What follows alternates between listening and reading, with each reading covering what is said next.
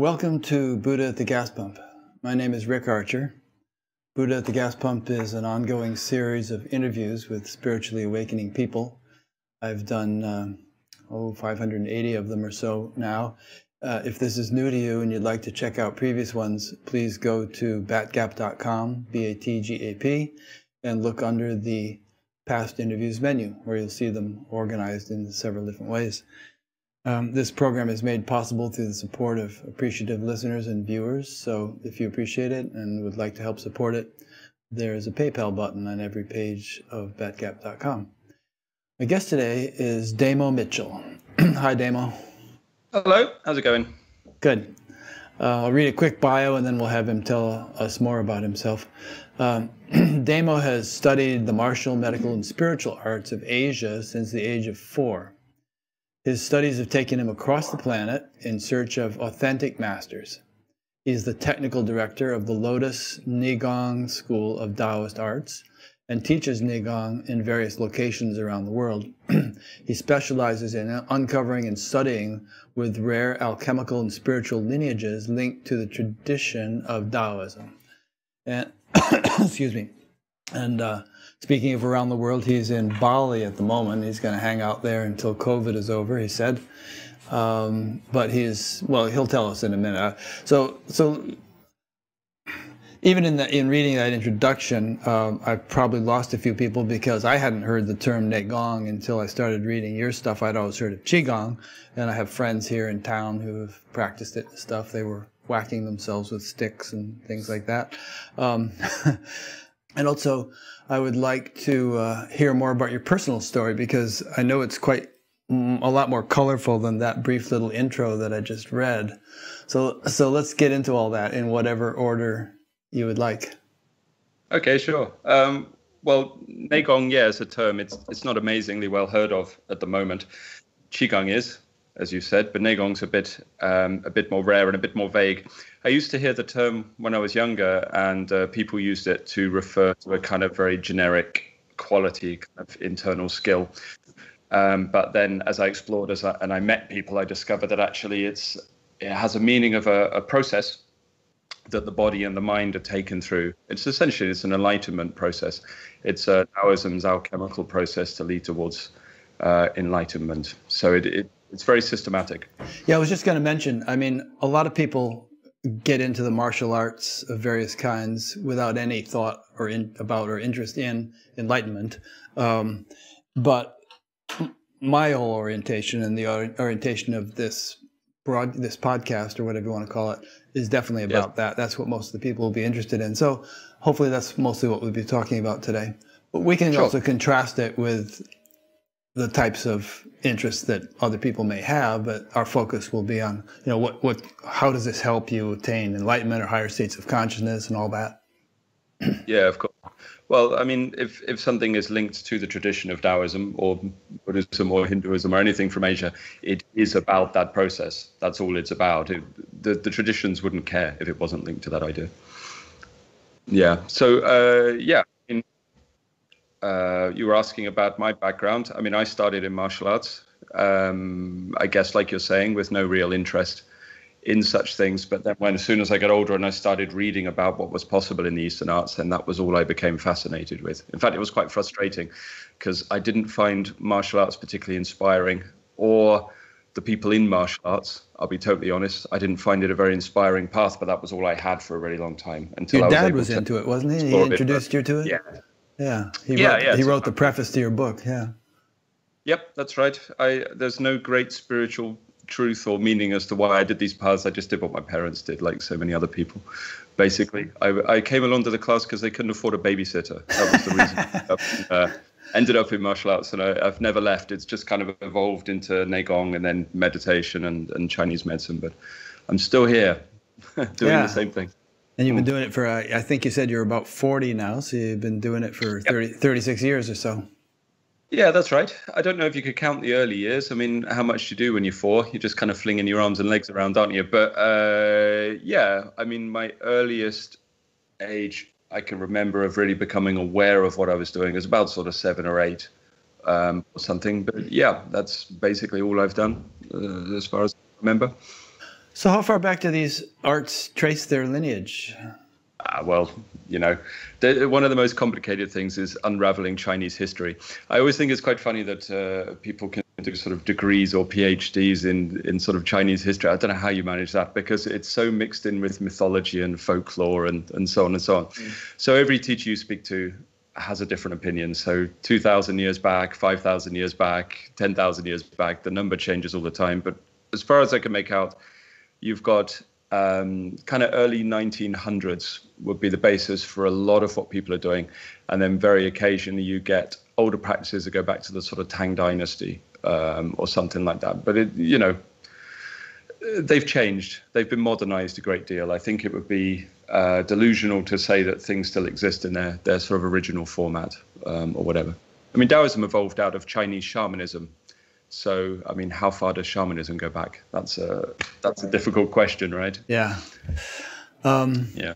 All right. So keep filling us in. So, one thing led to the next with you. You said, at a certain point you began to get interested in the spiritual aspect of it. And, how did it go? I mean, as you went from one thing to the next, I listened to many hours of your podcast, and I heard you say that you went down some dead ends and met some teachers that were, not very genuine or qualified, but you also really persisted and found some good ones.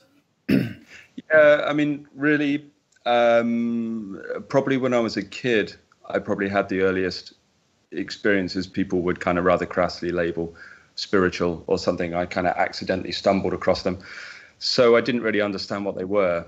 And I didn't really place any great importance on them either. I was so young, I just assumed everybody had these experiences. I thought that was it. I thought that was just kind of what happened. So then as I got older and I found out that wasn't the case, then I started reading about these things in books on Zen. Originally was where I started reading about them. So I started to try to find someone who could understand these things, and where I ended up was in Qi-gong classes, which became kind of frustrating because I would read about people visiting the heaven realms and dissolving into light and things like that. And what I encountered was arm waving and lots of discussion of sexual energies, which really didn't really equate with what I was reading. But there was something in me, I guess, a desire, I suppose, to understand it. And so I just kept pushing and kept pushing and kept pushing till I sort of broke my way into the Neigong lines, really. And that's what I've been exploring. But yeah, plenty of dead ends. I'm very cutting, I suppose. So with regards to if I encounter a tradition or a practice, I want to know, is it useful, is it not? And some people don't like that for sort of very black and white distinction. But I think in a tradition that has a lot of pitfalls and a lot of confusion, that's something that I need to maintain to keep pushing through. Of course, things have degrees of usefulness, and some things might be useful for some people and not for others, but you were just trying not to waste your own time, I guess. Yeah, and it felt to me that in Qi-gong, that a lot of people were talking about a medical practice, but talking about it in spiritual terms. So to me, the study of spirit or union with spirit is a very specific thing. So I had to kind of divide out the medical practices from the meditative practice and then kind of follow that path. But I understood that the medical practices are really useful for the majority of people, but I just wasn't sick. So it wasn't something that really appealed to me particularly. I was very young and lots of energy, and I didn't need to de-stress or anything. So yeah. Now, my experience with Qigong here in town was just not direct, secondhand, because I had a bunch of friends who were into it, and all I gathered was that they were kind of whacking themselves with sticks and building up a tolerance for that, and breaking through boards with their heads. And one of them opened a tea house, some kind of a Qigong tea house in town or something for a while. Sure. But so I have a very sketchy understanding of what Qigong is. So probably you should fill us in. Those are traditions I'm not involved in, I'm afraid. Yeah, those are a lot of those kind of things are sort of a subdivision of the martial arts Qigong rather than the kind of meditative or alchemical practices. And in my opinion, I think they're a little bit beside the point generally. I think all of this hitting yourselves with sticks and so on and so on. A bit of a misunderstanding. There's a lot of this from China. It ranges from, you know, beating yourself with sticks to swinging weights off your testicles and all that kind of stuff. It's not my scene. Call me prudish, but it's not really what I'm into. Yeah, really. Unfortunately. I shouldn't think that latter point would get you enlightened very quickly. No. Not sure what it's supposed to accomplish. Sure actually. Yeah. I mean, I've seen some very, I'm going to use the word impressive, but pointless things involving testicles and weights. Yeah, in China, it's very popular. Good way to injure yourself, I should think. I think the view is that it strengthens the essence, the Jing, on the base of the body, but it's I disagree. I'm not so sure. Yeah, I think that a lot of it comes from Shaolin as well, the sort of Shaolin temples take on it. But to me, Neigong is, I mean, it's closer to meditation than people think, to meditative practice. So there's a kind of opinion that when you start, the majority, 90% of your work is standing or moving. And then gradually, as you go deeper into it, 10% of your work is standing or moving. It should be seated practice, really, as much as anything. Now, you just used the word Neigong. So yes. Maybe there's two things you could do here. One is, you know, Qi-gong in its pure form, as you feel it ought to be understood and taught. Yes. What's that as compared to the sticks and the testicles and everything? And then what's the distinction between that and Neigong? Well, I mean, every teacher defines things in different ways, of course. And I mean, that's one of the complexities. When you meet a new teacher, you have to figure out how are they using the terms. You know, I mean, it's a mistake to think everybody has the same definition of anything. But to me, Qigong has a very specific purpose. So this Qigong is for your lungs. This Qigong is for headaches. This Qigong is for insomnia or whatever. Whereas Neigong is a process that really leads a person towards what they call immortality within Taoism. So it's not a very simple cause and effect relationship like Qigong has, basically. Okay, so then what you said about Qigong being medicinal sounds like it's a bunch of practices that you would do for specific physical health problems, and whereas Neigong is more of a spiritual practice, meditative kind of thing. Yeah, 100%. Yeah, I mean, not all Qigong, but the vast majority of it is. Yeah. So under that definition, I've met people saying they do Qigong that, in my opinion, are actually they're engaged in Neigong, and I've met many people doing Neigong, but actually they're doing Qigong. That little subdivision, that distinction is difficult, but yeah. And so you mentioned immortality. So what is the what's the aim does Neigong have a kind of a roadmap of the various levels of attainment that one could achieve, and how does it go about helping people achieve them? Yeah, I mean, if you divide really Taoism's highest level, jumping right to the end of the process, highest levels of attainments, really, you've got the idea of a Genren, which you might call a sage, which is probably the equivalent to a close equivalent to what we call awakening in the West. Really, that would be a Genren, someone who's awakened. Like Buddhahood or something like that. That would be beyond that. That would be more in line with, it would be closer towards immortality, which would be what they call a Xian, which is a next level above this. So Taoism really draws a distinction between awakening, which would be a pretty good attainment, or immortality, and enlightenment would be closer towards immortality, but they don't see them as the same thing. There's very specific subdivisions of those two kind of stages of realization, basically. Are they referring to physical immortality, or more like immortality of the soul and realization of your immortal, unchanging nature? Immortality of the soul. So any kind of freedom from rebirth, that probably also involves the consciousness moving up towards resonance with the heaven realm, as they would discuss, would be what they would call immortality. So it's spiritual immortality. They have had accounts of people living for a really, really long time, but that's longevity, not immortality. So they're talking about this. Whereas somebody who is a sage, a Genren, awakened, would still be subject to the cycle of rebirth. So they would not consider that an immortal, basically. So the alchemy path is really, that's where it came in. I mean, one way of defining the alchemy path, yeah. So alchemy, a lot of people listening to this will understand that there's something called the conversion of Jing to Qi to Shen, or essence to energy to spirit, is normally what they translate it as. So the idea is that somebody could achieve awakening or Genren sage through inquiry methods, very similar to many other traditions. So by developing an experiential understanding of the nature of self and the observer and so on and so on, someone could awaken and become a sage. But the alchemical teachings would say for somebody who become immortal, then has to be a process of energetics underneath that kind of fuel and feed that state. So when somebody is a sage or a Genren or awakened, the energetics from the alchemy feed that process repeatedly. That's what they call nourishing the spiritual embryo in Taoism. And then gradually that awakening then leads to immortality, basically. So that's how their process works. So if you look at the Taoist path, you have this twofold tradition. You have an inquiry process, which is very similar to what you would encounter in, say, something like Vedanta. And then you have the alchemical process, which is used to fuel and stabilize that state of being. That's great. For a long time, I've appreciated that there's a neurophysiological basis to any higher state of consciousness, or to any state of consciousness, and that you can't neglect the physiology. No.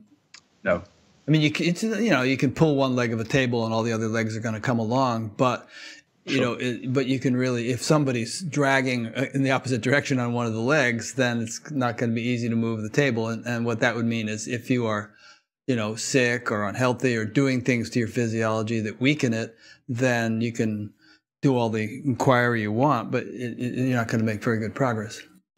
Yeah, basically. And the view would be that everything has a kind of counterweight to it on the level of mind. So even if somebody has an awakening experience, so maybe they experience that union with everything, or union with whatever they might call that state within their tradition, that eventually over time there's a kind of downwards motion that comes that pulls you back out of that experience. So I met teachers like this, and I don't mean to criticize them, not at all, amazing at their work, but they had that experience 20 years ago. They had that experience 30 years ago, and were kind of either striving to get back there, or were kind of now intellectualizing that path in their teachings or something. And the view would be, from an alchemical point of view, that basically the energetics, the physiology, the chemical composition of the body, or as you're saying, the brain, wasn't enough to support that state. So it got pulled out a bit, basically. Yeah. So this is where alchemy comes in, to try to sort of negate that difficulty, that error, really. Sure. And obviously in other traditions, they have this understanding, like in the Indian tradition, you have yoga and various things to culture the nervous system and the physiology, but then you also have all these subjective practices, and they're not considered to be competitors with one another. They're actually complementary. Yeah, I mean, the closest tradition to alchemy would be some of the Indian practices, the yogic practices. There's a huge relationship there. I mean, the chances of alchemy not being influenced by or originating from India is quite slim, I believe. China is very pragmatic as a kind of part of the world, and there was a merging of Hinduism and Taoism and Buddhism into kind of one homogeneous blob, and really alchemy kind of grew out of that process. So it's not quite the same as people would understand with Kundalini or something like this, but it does have parallels. It does have parallels. Interesting. Yeah, I wonder if if the teachings originated in India and then eventually made their way to China, I wonder if it was totally natural and appropriate that they should modify as they did so, because China has different laws of nature. It's a different culture, it's a whole different scene.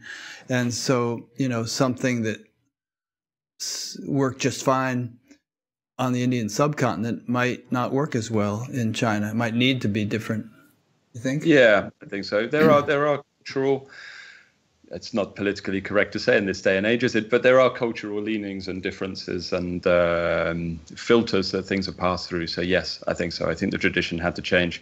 I mean, even when the Indian monk Bodhidharma went into the Chinese small forest temple. I mean, it took him 9 years supposedly to figure out how to interpret the Indian teachings for the monks in the monastery. So if it took 9 years to figure out the cultural differences or spiritual differences between the people, then that would imply that there is quite a bit. Interesting. Yeah. So take us into more detail then in terms of both the, meditational or subjective kind of practices and the physiological ones that build the foundation for those. Yeah, so essentially what you have here is the strength and the risk of Taoism, because as a lot of other traditions have identified, there is a bit of risk in Taoist practice, whether we like to identify it or not. And part of the reason for this is essentially you generate a lot of energy within the body, masses, especially within Neigong. It's more energy than I thought was possible when I began. It's kind of crazy. And when you see someone who is really a master of it, then it's kind of incredible. But what they do is they generate a lot of energy on a really simple state. It's a bit basic. It's almost like rocket fuel, you kind of build it up. And then what happens is it moves up and it fuels whatever state your consciousness might be in. So if, for example, somebody has managed to realize the nature of consciousness or something like this, then what will happen is that state kind of grows. It's kind of like you build spiritual potential or something like this. So the energy converts to that.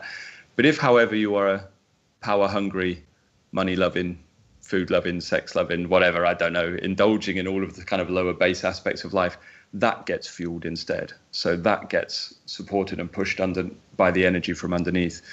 So part of the job of the teacher, really, within the traditions, was to guide the students through an inquiry process to understand the nature of awareness and then do the work underneath to kind of support it and take people through to the right place. But in Taoism, we have all sorts of story of kind of evil saints, if you like, that went down a dodgy path or something like this. Well, that opens us up to a number of interesting topics.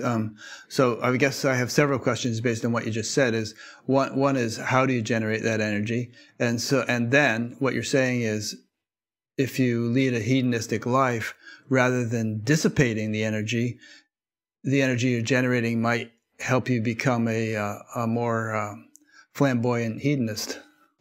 Exactly, 100%. If we want to describe Neigong, one term that's been used is it's a shit magnifier. That's a term that's kind of been thrown around. It will make it stronger. Oh, sorry, I don't know if I'm allowed to swear on your thing. We can handle it. Okay, that's all right.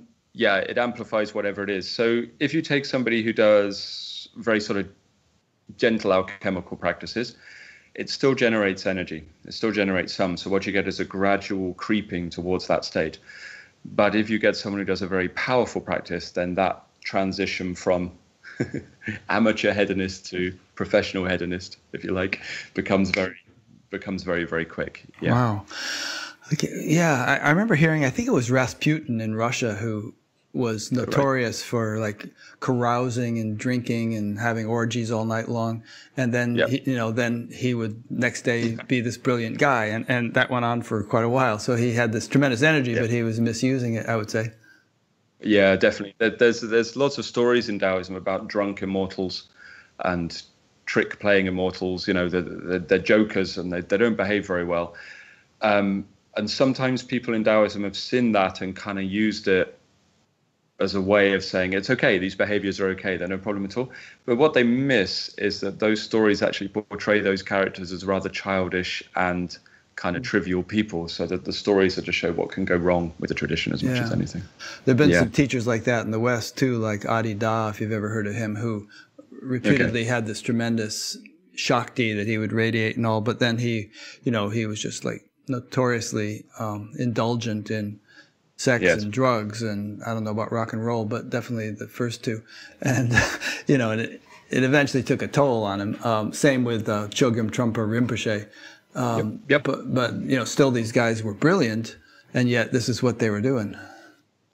Well, I mean, they hadn't dealt with the most base part of their mind, I would say, on some level. And unfortunately, sometimes the human mind is capable of obscuring and kind of bypassing one very basic part of our makeup, I think. And this is where the issue comes from, as far as I see. I mean, it's funny as well, isn't it? Like, Taoism has that name as I don't know if you know, but Taoism has a name as a kind of the tradition of free wild. It's the kind of Woodstock of the spiritual arts or something like that. Do whatever you like or whatever. But in actual fact, like the first thing that I encountered when I first went to China and I met the Longmen the tradition, sort of the main northern tradition, was just how Puritan they were in their mindset. It did not match what I had been presented with in the West. I mean, so much so that I remember one young initiate. How old was he? He was like 19 or something like this, and he'd been put in the tradition, and he'd become a Dragon Gate sect member, right in the middle of the tradition, close to the core. And he had a child with a girl in the local town. She got pregnant, and he tried to hide it. And there was nothing sordid about it. It was a very standard relationship. But he was kicked out of the tradition immediately because they're not allowed to take wives and not allowed to take children or anything. And he was just excommunicated. So the reality of the tradition compared to the Western presentation of the tradition just does not match. Not at all. Is there a tendency in this, for the bad boys of this tradition, is there a tendency to justify their behavior as crazy wisdom or something, and you know, to go on about, oh, you really don't understand me, I'm above your petty moralistic, you know, perspectives? Yeah, I'm working to a bigger database than you, so you can't understand the cause and effect, or it's a lesson or something like this. But I mean, it's part of the danger, isn't it? That, I mean, there is, we're going straight into the dangers. I don't want to make the tradition sound terrifying, but I mean, there's also a thing, isn't there, that if you're going to spend a lot of time in self-inquiry, one of the traps or the near enemies would be self-justification, which I think often tends to arise if we're not careful. And it can start with very simple things, justifying a very small habit that we have. I've done this a million times, justifying a very small habit. That's okay, but then it's not so difficult to see how maybe that justification could pass on to bigger acts at a later stage. You know? So in light of what you're describing here, how you build up this tremendous energy, but there can be a tendency for it to go awry and to cause all kinds of trouble, is there sort of an emphasis in the tradition, if you're really practicing it in a pure and disciplined way, to be on the lookout for this kind of thing and prevent it from happening? There would have been originally when there was communities, the equivalent of sanghas and things within the Taoist tradition. But unfortunately, a lot of that's kind of disbanded. Taoism is a very fractured tradition these days, a very fractured practice. So I think that those kind of things would have been there originally, especially when it was taught as an apprenticeship kind of fashion. Yeah. Definitely. I think the reason we're spending so long on this point is that it's not... this kind of problem is not exclusive to Taoism, and it's a problem in many different spiritual practices and sanghas and satsangs, and you know, with teachers and everything, and it's caused a lot of trouble, a lot of heartbreak, and a lot of confusion. And so I think it somehow needs to be addressed in every tradition in order for, you know, things to really progress nicely and for the tradition to live up to its hope and promise.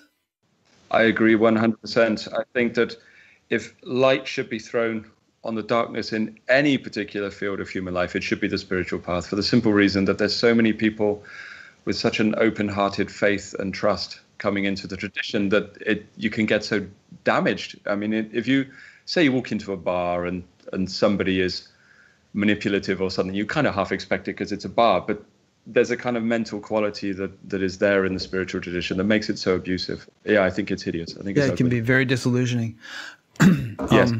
All right. Well, I think we've made that point. But so let's talk about, like, how do they build up this energy, and how do they direct it upwards, or does it happen spontaneously? And what kind of meditative practices are they doing, and that kind of stuff? Well, different traditions have different takes on it. This is part of what I do. So I'm very much involved in one particular line. That's one lineage that's, I guess, the main sat-nav of my path, if you like. That's where I stick my direction. What does that mean, that word? As in, I think it's very important that people follow a tradition. I'm not someone who likes to jump around like a butterfly from tradition to tradition to tradition. I think you need an orientation through the kind of confusion and the mire of this kind of path. So this tradition serves as that for me. That is my road. But then I also go out and I study other traditions and try to unearth what other people are doing. So, for example, I'm in Bali right now, and that's not just because I like being attacked by monkeys on a regular basis. It's because I'm here to research a couple of particular branches of Balinese or Indonesian Neigong. To try to, they don't call it Neigong, obviously, but they have their own term for it, but this is what it is. And I want the one to study that. So I'm a very thorough cross-referencer, if you like, but I try not to be a mixer. I'm very much on this one line.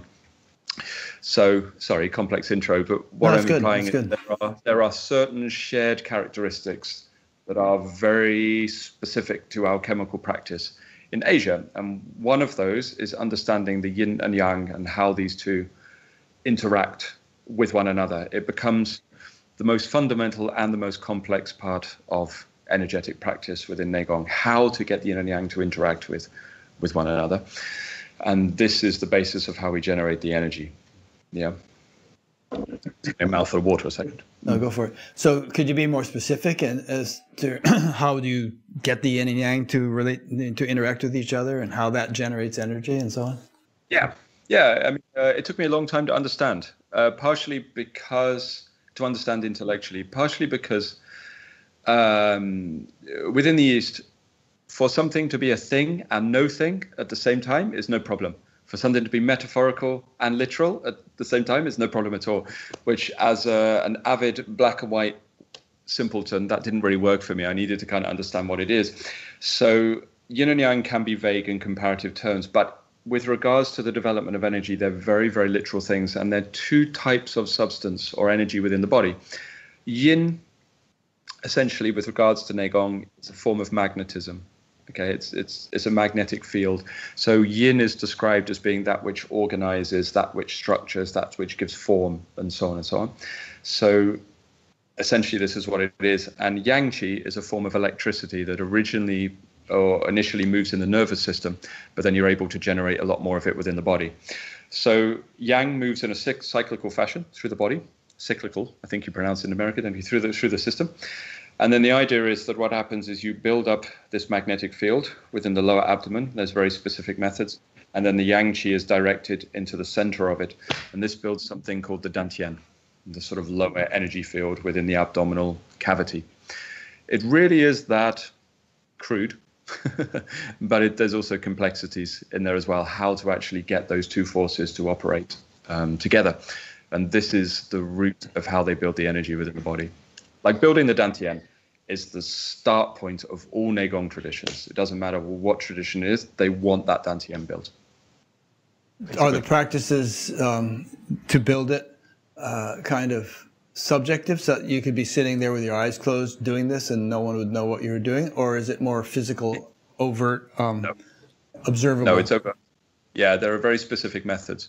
So you could kind of think of it like this. Like I don't want to get a name for this, but I got a name as the kind of wet blanket of the kind of Taoist arts, as in I generally kind of rain on everyone's parade, but I don't mean to. It's not the aim.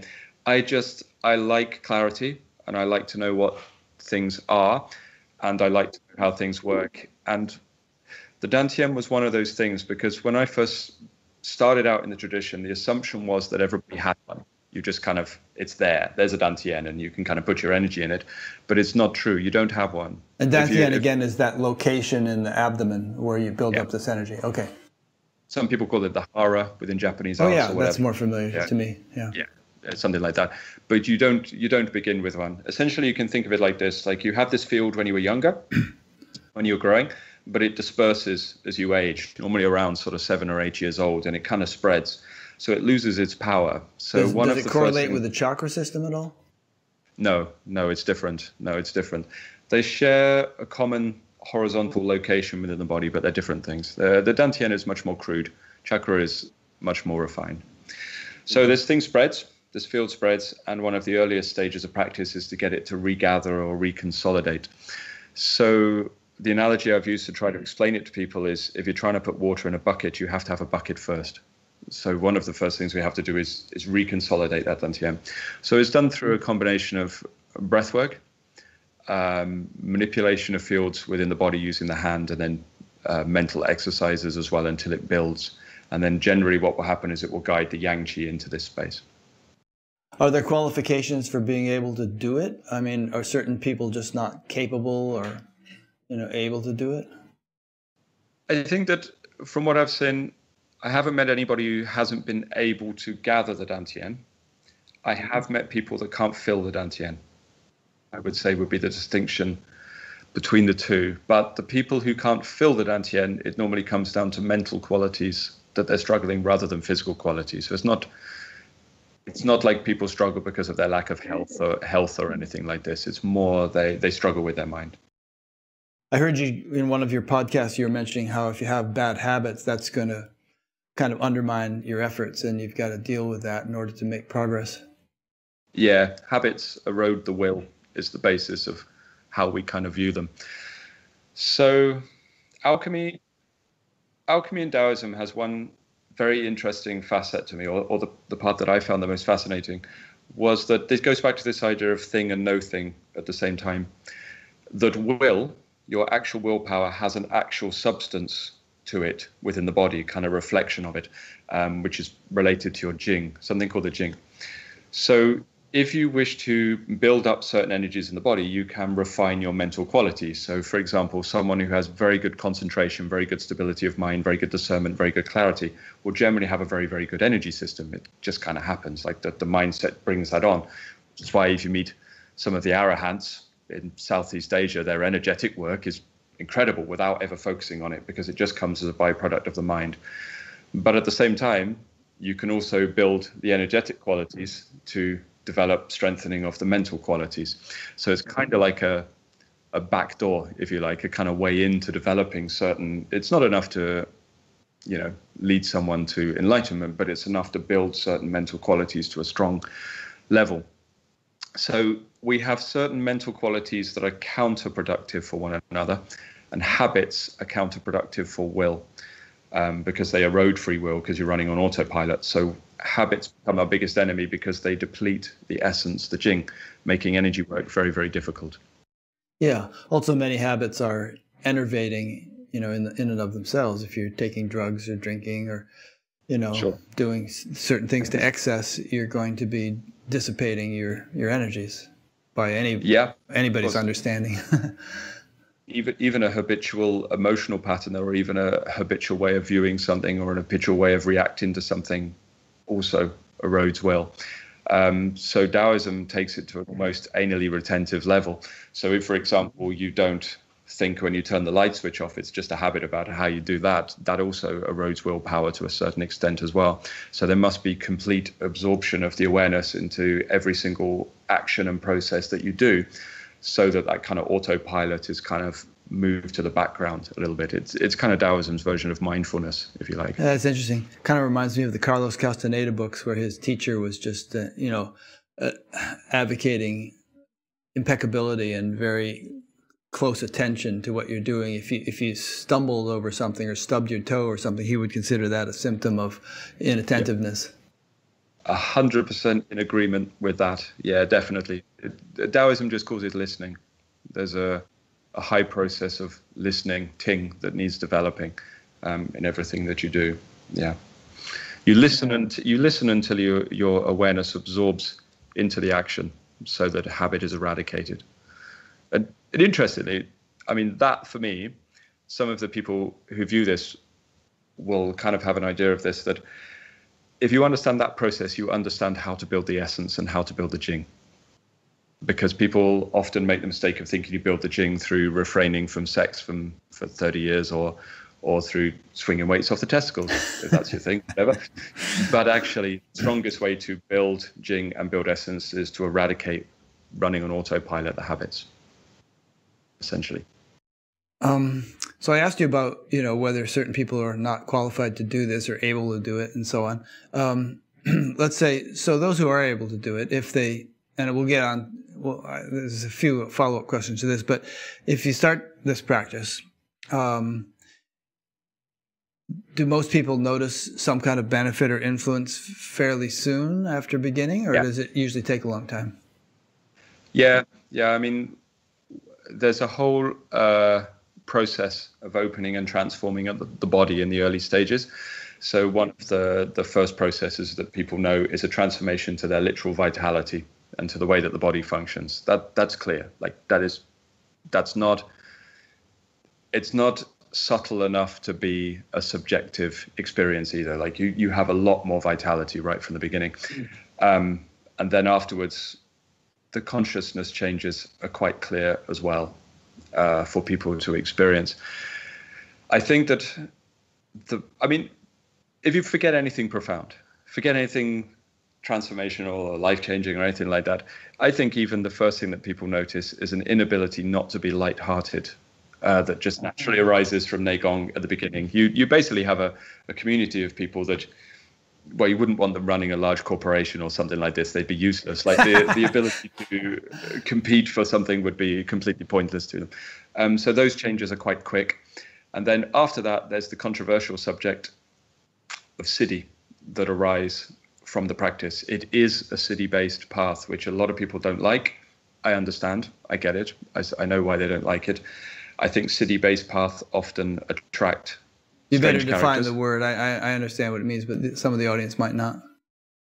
Yeah, I mean, it at certain stages, it develops abilities that are beyond what people would consider possible or normal, basically. So super abilities, which are used as markers of where you're at in the process. Have you seen that actually happen much in your own experience, either within yourself or in others?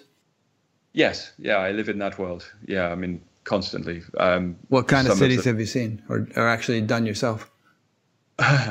Well, I'll talk about the ones I've seen, if that's all right. But yeah, I mean, in the early stages when the yin and yang builds, the first thing is a mastery of electricity and magnetism. So the ability to issue electric current out of the body into someone else from the dantian is one of the first things that arises. A magnetic ability to control matter, very light matter, things like sand and small bits of paper and things like this. I've seen people transform the molecular quality of water in different ways through the practice. In a measurable way? Something you could actually... Oh, yes. Yeah. Yeah. Somebody actually... check the alkalinity of it or something? Or more than that. Someone took the actual bottle of water and took it to a lab. Somebody I know and tested it, who works in university. And there was I'm not very scientific, but a whole different molecule that had been produced in the water from the issuing of Qi energy into the water. Yeah. I mean, this is the thing, right? This is not a path of imagination. And I always tell people that, like, if the experience doesn't slap you in the face, put it down to your imagination. Like, subtlety should just be thrown out the way, because subtlety can too easily be mixed up with delusion. So no, the processes are very, very strong. Pyrokinesis, things like that, these are all part of the path of Neigong. That's like starting fire? Pyrokinesis? Yeah, with your mind. Yeah, with your mind or your hand. Yeah, these are very literal skills. Like the X-Men. Basically. Yeah.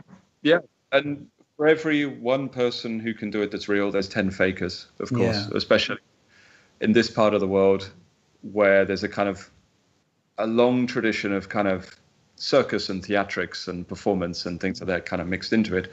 But yeah, these things are real. Yeah, definitely.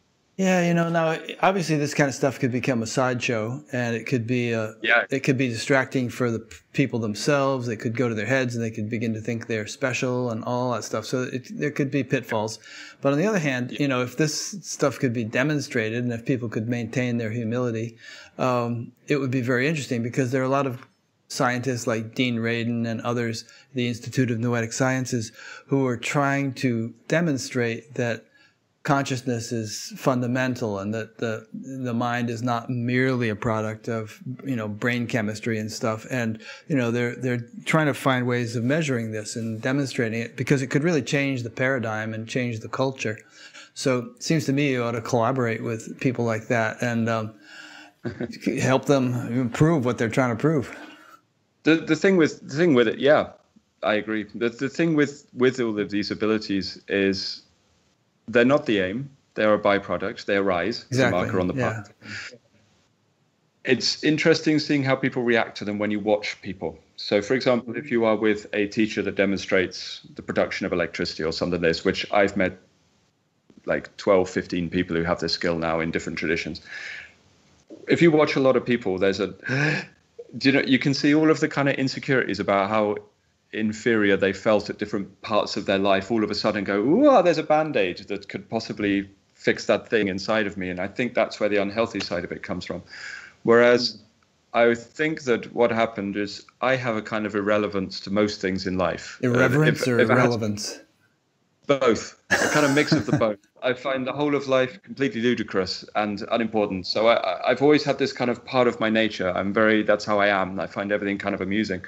So when I first saw these things, I was so nonplussed by it that actually one of the teachers afterwards spoke to me and asked, are you bored? But that's just how I am. That's just my nature. So I think because I presented like that, I think that was part of the reason why I got brought into these traditions, and some of those other people got removed from the traditions very quickly, because I think being nonplussed by them is the key to them. So in other words, you were kind of a safe one, because that you weren't going to sort of put on a Superman shirt and go on TV doing things or whatever. No. And the thought of having power over other people is terrifying, because ultimately it just means you've got more responsibility. And I hate responsibility. So no, that doesn't appeal to me in the slightest.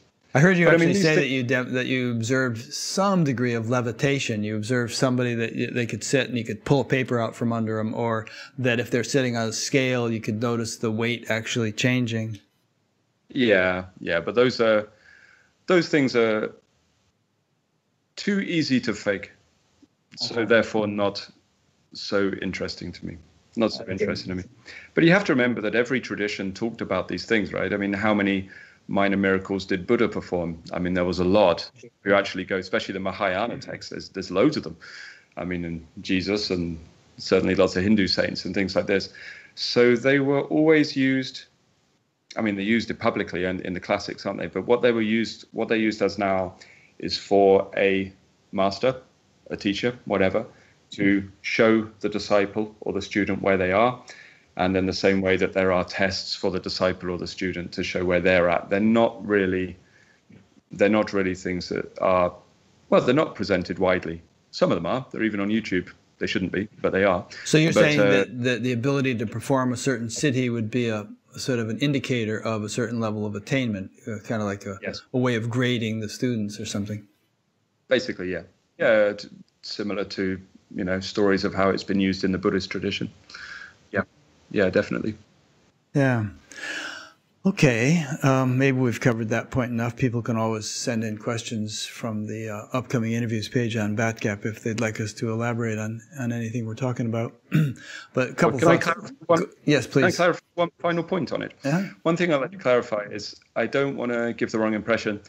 I'm not majorly interested in those. They're not the thing that appeals to me. What appeals to me in alchemy is the direct and objective path that leads towards awakening and enlightenment, as people would understand them in the West. Those things are just I think on the edge. They're only useful insofar as they help to cultivate enlightenment, I would say. If they have a value in that, great. But if they're a distraction or or whatever, then not so great. They can be used medically as well, I suppose. That is a point of them. A lot of people put them into medicine. I say it.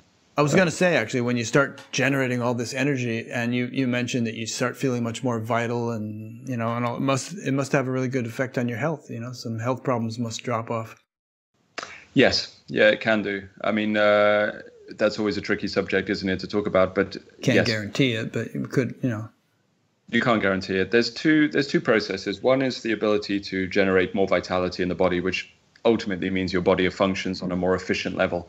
Everything from the cellular respiration through to metabolism functions better. But then there's another process, which is song, which is letting go, which is a major teaching of Taoism. And when the two are combined with each other, that's where a lot of the transformation takes place with regards to people's health. One thing I try to get people to understand is, because Qi-gong and Neigong have a name for being medical, is that the medicine should just arise as a byproduct of the practice. And sometimes people, when they go to the arts, they have the wrong focus, and this kind of gets in the way. So, for example, say you've got asthma, and you come along and I want to practice Qi-gong or Neigong to cure my asthma. I guarantee your asthma will not go away. It will not cure at all, because you've got too much of a mental attachment to that particular condition, because aversion or attraction are both clinging. So rather, with regards to this process, rather than focusing on specific ailments, what we do is we just improve the efficiency of the body and the mind's functioning in general. And then this enables the body to make any changes that it needs. It sounds like splitting hairs, but it's a major sticking point for people quite often within these arts. Yeah. I think, how they should. And I taught meditation for many years, and very often people would come and their motivation in learning was they had insomnia, or they had headaches, or they had high blood pressure or something. And I would say, yeah, that's fine. Go ahead. It's a good reason to start, and it might help. It's helped a lot of people. There's research on it. But then what you'd find is after a while, they think, yeah, okay, I'm feeling better. I'm sleeping well, but oh, there's more to this, isn't there? There's this whole Enlightenment thing. Now that's interesting, you know. So it would be kind of an intro hook, and then later on they'd move on to other motivations. Yeah, 100%, definitely.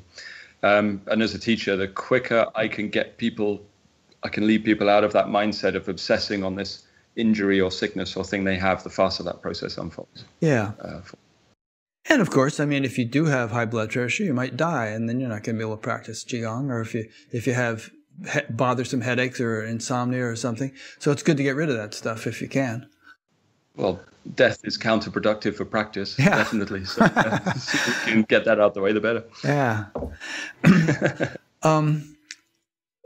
So is this the kind of practice that you have to really have an unusual lifestyle in order to, in other words, like a lot of free time on your hands? Or could somebody be, working an 8-hour day or raising children or something and, manage to squeak in half an hour twice a day or something like that and get some significant progress out of it?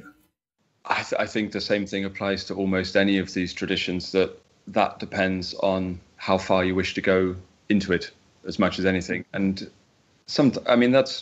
there's no justice there because we don't necessarily choose how much time we have.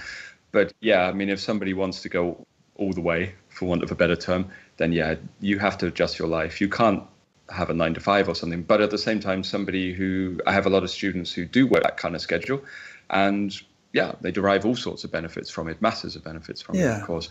Yeah, so you could get started with it at least on a 9 to 5, and then maybe you have, vacation time during the year where you could take a retreat or something and do more. Yeah. Yeah, of course. Yeah, totally. Yeah, absolutely. But I mean, at the same time, I would never want to lie to people. And I think that if somebody is really, this is all they want, and they want to master the tradition, then yeah, it has to become a full-time lifestyle. Yeah. But at the same time, it's a bit of a false economy, because I've known many people who had 9 to 5s, and then something changed in their life. They all of a sudden had a windfall, or they got lots of money, or they've inherited something, or whatever, and then they've quit, and then they've become full-time practitioners. They weren't full-time practitioners. What they ended up doing was wasting a lot of time and then doing the same amount of practice as they did when they had the job. So there's even a kind of, I don't know what you might want to call it, a karmic, a life thing, a personality thing, I don't know, that gets involved as much as anything. So practicalities are one part of it, but I think that who you are is equally a part of that process. Yeah, but it's like anything, I mean, if you play a little tennis on weekends or practice the violin every couple of days for half an hour, you're not going to become a professional in those things, as compared with somebody who just does it all day, every day, and gets really good at it. So. You get the outliers, because I think with any rule in life, it probably only applies about 95% of the time. There's always exceptions, but generally. Those annoying ones who don't seem to put any effort in, who still get it. Yeah. Well, that gets us into the topic of reincarnation, maybe, which I've heard you talk about, which, a person could have done a lot of spiritual practice in previous lives, and then they come into this life and they just take off like a shot with very little practice. Yeah. There are some traditions in parts of Asia, not ones I'm involved in actually, but ones I've encountered, that won't even teach you until they've checked your past lives and check you are at least at the stage of, I guess, maybe what you would call a stream mentor or something, but sort of equivalent to that. They wouldn't even take you as a student. So they're very picky on such things. But yeah, I mean, if we want to look at what these arts are for, I mean, if you want to break it down to its core, even the kind of basis of it is they were to escape the reincarnation cycle. That's that's the basis of all Eastern arts, isn't it? Whether they're used for that these days or not is a little bit of a question, but that's what they were looking at originally. Yeah. So I presume they check your past lives through some kind of spiritual insight that the master would have. You can read your aura or something and figure out what your past lives were. Yeah, no machine like Scientology or anything. No, it has to be there's a certain level of attainment that is beyond my personal understanding that they would use. Yeah. Yeah. Do you feel motivated yourself by the hope of getting off the wheel and not reincarnating anymore?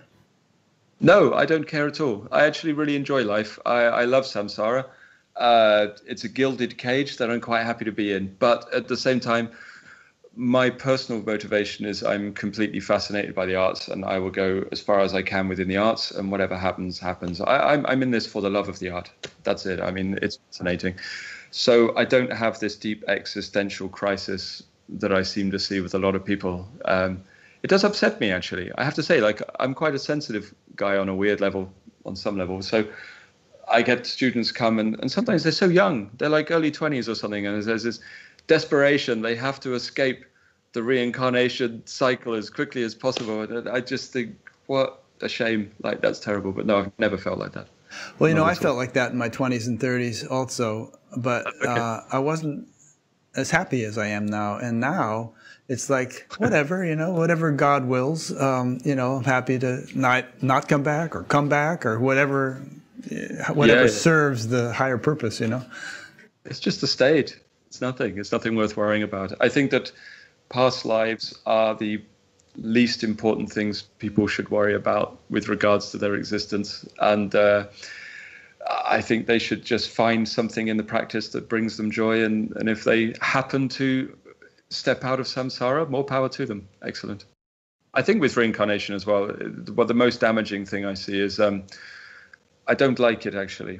Is when therapists diagnose your past lives and they say you have this because of something that happens in a past life or something like this. And I think traditions get too hung up on that. And I think that for somebody, I've had somebody tell me what mine were or whatever, and actually they're all rather boring, but I'm not someone that would worry about something that happened in a previous life because it's just a thing. But I've known other people get very, very hung up on a very disempowered state where all of a sudden 3 lives ago they had their head cut off, and this is why they can't do this in their life, but they'll never fix it. So it becomes a little bit of a trap in its own right anyway. I'd be rather skeptical of anyone who claimed to be able to know such things. I mean, yeah, I'd take it with a grain of salt. I'd take it as an interesting hypothesis, but who knows if what they can really know. I'm skeptical of 99.9% of people. Yeah. There are exceptions. I mean, I've met people who were claiming to be psychic or channeling or whatever, and you know, I just have this nagging suspicion that they've got a very fertile imagination. I am one of life's greatest cynics and skeptics, and I also believe that the mind has an amazing ability to produce a paradigm for us to understand, that we can interpret some kind of information and we interpret it wrong. So yeah, I agree. Where does God fit into all this in those traditions? Is there a kind of a sense of divine intelligence or all-pervading intelligence or some such thing? Not God in the old man in the sky with the beard sense, but, you know, just some kind of, you know, orchestrating intelligence that pervades the universe. Specifically in Taoism or in Neigong, because there's different ways. Both. Why don't you just elaborate a bit on, you know? Well, Taoism takes the easiest cop-out to such questions you could possibly imagine, because if you want to define Taoism, it would be question markism. That's ultimately what it is. I mean, the whole tradition of Taoism said, we can't know, we can't define, so we won't even bother. So they didn't even come up with an effort. So I would actually define Tao in that way. So Taoism doesn't have a stance on such things. But Neigong, obviously interpreted in different ways. For example, here, the Indonesian Neigong is very, very much mixed in with their kind of local Hinduism and everything. So they have a very, they would adopt the idea of Godhead, the sort of consciousness that pervades and filters through everything, definitely. Yes, but it's not a major part of the path, not really. Okay. It's certainly not a concern for me. I have to say that I was brought up anti-religious, actually. I was brought up very anti-religious, with a kind of deep resentment for the Catholic Church and Protestantism and everything. And that's how I was brought up. You know, that never trust a religious person because they're probably going to reach under the choir boy's frock or something like this, was just kind of how I was brought up. So I was that was me. But then gradually, as I developed and aged, I would say that I am now religious. But my religious views are separate, really, from what Taoism or Neigong believes. Yeah. Are you religious in terms of like believing stuff, or would you say more that you're spiritual in terms of kind of a deeper experiential orientation to it? My definition of religion is that I try to give myself over to and up to and dedicate everything I do to something higher that I would equate with God. But my version of religion does not mean being in an organized, structured religion, because I don't feel that I personally need such things. But the term spiritual to me I find strange, because I think it's kind of vague. I think it's a vague term. But yeah. I agree most people wouldn't necessarily agree with that. But my take would be, say you follow a path. Okay, so say you're a Tibetan Buddhist, or I don't know, Theravadan, or you follow Hinduism, or you follow a Taoist path, or you practice Neigong. To me, you are by definition religious, because you are now following a teaching that has been passed on down a series of generations that goes back to a connection to source. That would be how I would define religion. So that's why I would call myself religious. I think that's safe to say. But if someone is spiritual, I think that's cool. I think that's great. That's how I defined myself for years. But in my experience, the majority of people who call themselves spiritual, what they mean is guessing, generally, often, by having a crystal, and they got a dream catcher on the window, and they went to a yoga class a few times, and they've been to see the Dalai Lama give a talk or something. I don't know. There's a kind of mix of everything. So I'm aware that it's not a popular definition, but my definition of a religious person was somebody who's actually found a path that leads to source that they're going to follow. And so that would be why I would define myself. Yeah, it's important to define words, because, you know, obviously a lot of these words, you say a thing, and you know, people hear 100 different things according to how they're defining the words.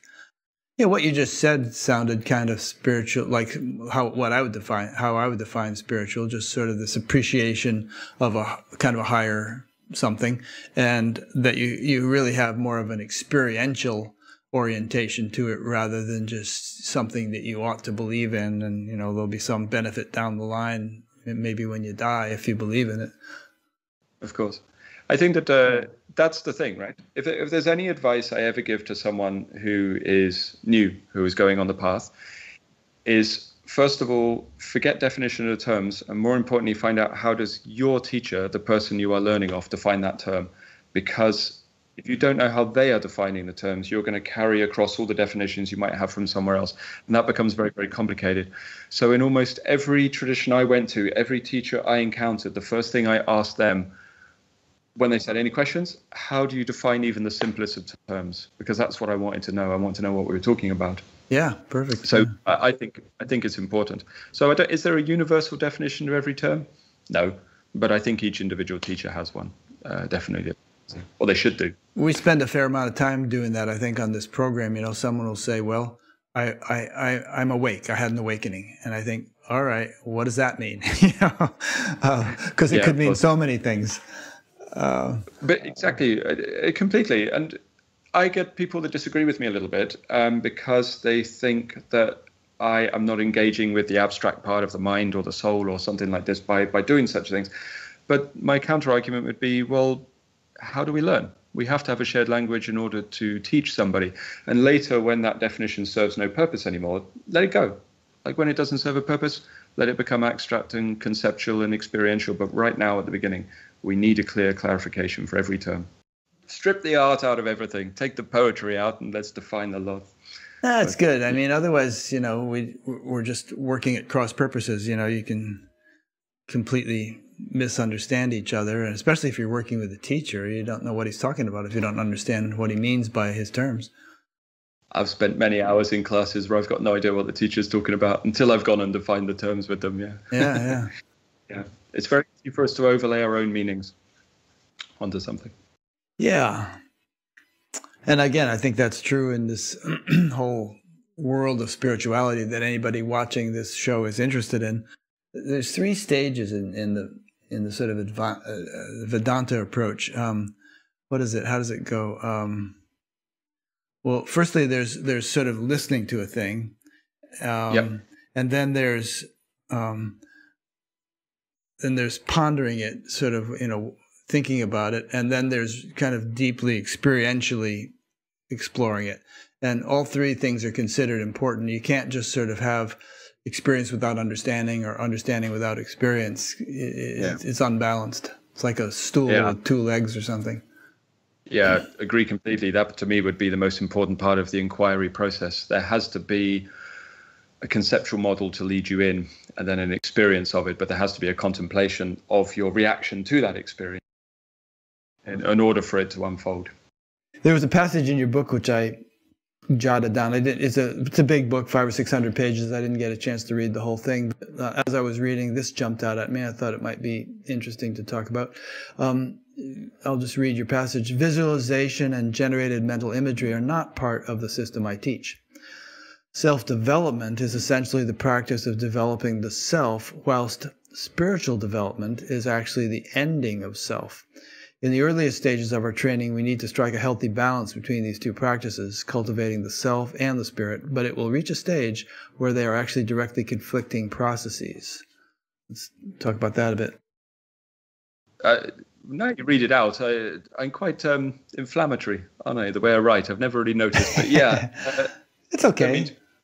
What I'm talking about there is that I want to distinguish two things from each other. One is psychology, and the other one is spiritual growth, which to me are not the same thing. So in the early stages of, okay, let's explain this another way. Say you want to move beyond an identification with the kind of acquired layers of self. If this is something that somebody wants to do within a tradition, there is something that happens to a lot of people, myself included, that there's a kind of kicking and screaming of the self that takes place. It's like it's got its fingernails dug into the doorway and it ain't going, and it wants you to keep identifying with those kind of things that are problematic for your development.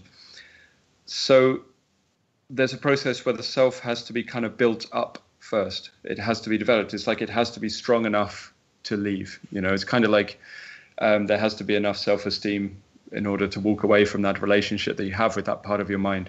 So this is what I'm implying with that. But a lot of people, when they talk about, this comes back to these terms again, I'm going to sound like a complete term Nazi, I don't mean to, but it comes back to that thing that a lot of times when people are talking about spiritual growth or spiritual development, I think they're often talking about psychological development, which is a slightly different thing, psychology. Things like, the shedding of trauma or developing a sense of self-esteem or something. These are psychological things that almost need dealing with before that can step out of the way to access spirit, to access the light that we're searching for in alchemy. So this is a twofold process. You could call the first part of the process maybe an empowerment process, and the second part of the process a realization process. But the empowerment process becomes counterproductive to the realization process after a while, because if you strengthen the self, after a while it becomes something you can absorb into more, if you understand what I mean. Maybe a better word than strengthen would be kind of the word health or healthiness or integration or something. Like we spoke earlier about people who would build up a lot of energy but not really have their psychological act together and would become, sex addicts or egomaniacs or something like that. And there have been so many examples of that in spiritual fields. So it seems to me there just has to be a certain psychological healthiness, which has to be not necessarily that you have to totally perfect that before you can get on to spiritual practice, but somehow it has to come along apace with spiritual practice so that you don't get waylaid or, It's very difficult to shed something if you're still struggling with it. Yeah. Would be my take on it. And this, I suppose then the other part of that section you wrote out was that I don't use visualization at all. That's absolutely key to the entire of Taoism. It really is, because it links up with a principle called Wu Wei, which means to none govern or none control or none action. People define it in different ways. And people think often that it means with regards to what you do, your activity. So you're supposed to become sort of fat and lazy or something, which is not the implication at all. Definitely not. It's a very hardworking tradition. The idea is that your mind is not supposed to govern or engage, not supposed to govern or control anything that takes place. So the tradition is based upon awareness and applying attention to something rather than intention. So as soon as somebody uses some kind of visualization or mental object, ultimately it's a kind of intention rather than attention, which is directly clashing with the key principle of Taoism of applying awareness to what you're doing. So I try to get people to understand that visualization may help you psychologically, like basketball players who imagine shooting a hoop and get it many times, or someone who imagines a deity that maybe has some kind of consciousness or emotional qualities they would like to imbue within themselves. But that's still not the spiritual path. It's still only psychological. It's not really going to assist someone with moving towards the highest parts of the tradition. So this is why I try to take visualization out of the way. But you would not believe how much visualization takes place in the Qi-gong world. It is the most pervasive error through the entire of the tradition. So much so that you will be hard-pressed to find a class that you walk into where the first instruction isn't, imagine a waterfall raining down over your body, or imagine a white light that's here, or a lotus flower, or a farting unicorn, whatever. They have these visualizations, that are not going to help you to move towards this state of wu-wei. So this is what I was implying within that. Yeah, I've never been a very good visualizer myself. Whenever there's some kind of guided meditation and people are asking me to visualize stuff, it's just like, I just don't do that. But it does have a value. Like when you mentioned a basketball player, I remember watching the Olympics and watching Lindsey Vonn getting ready to, ski the downhill. And she's standing at the beginning of the slope and she's kind of going through all these movements. And you can see she's actually visualizing every single gate that she's got to ski through all the way down the slope. And, and then obviously I think she was able to actually ski it better having visualized it. So it has its application. Yeah, totally. For things like that, completely. Or for, like I say, psychological development, sure. But I believe that it's counterproductive on the spiritual path beyond a certain stage. We use it in martial arts, definitely, because the nerves will fire up as if you're doing the actual act, even though you're only imagining it, definitely so. But I would not, another controversial thing, I wouldn't consider the martial arts a spiritual path, though. So, yeah. That's good. I like the fact that you're willing to be a little controversial and open yourself up to taking flack from people, because I'm sure you ruffle some feathers sometimes when you say these things. But you're doing it in a kind way. You're not like yelling and screaming about it. You don't take flack. You take negative comments on social media. That doesn't count as flack. Yeah, that's nothing. Water off a duck's back. Whoa.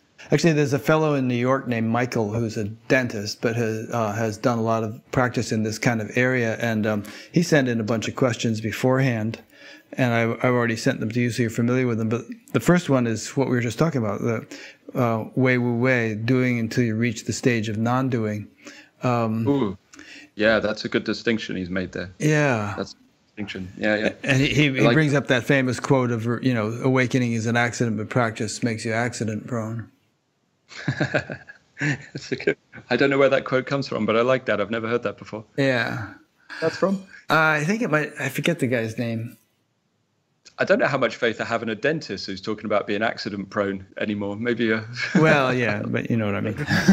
But anyway, this whole thing about non-doing, I think there's a lot of misunderstanding about that sometimes, because at a certain stage of development, and perhaps you can elaborate on this, one's subjective experience is that even though you may be engaged in dynamic activity, there's such a deep inner silence that the sense is that I'm not doing anything. I might be like playing tennis or, riding a bike on an obstacle course or something, and yet there's this silence, and that's where I reside, and this other stuff is happening on a more manifest level. Yes. Yeah. And there's also another use of the term, actually, that's wei wu wei is very directly applicable to meditation. And I didn't understand it for a long time, a really long time, until I actually picked it up from talking to people who had had full awakenings. And what I found was universally within their stories, the same thing happened. The story was always the same, that I was doing nothing, and then all of a sudden it hit me.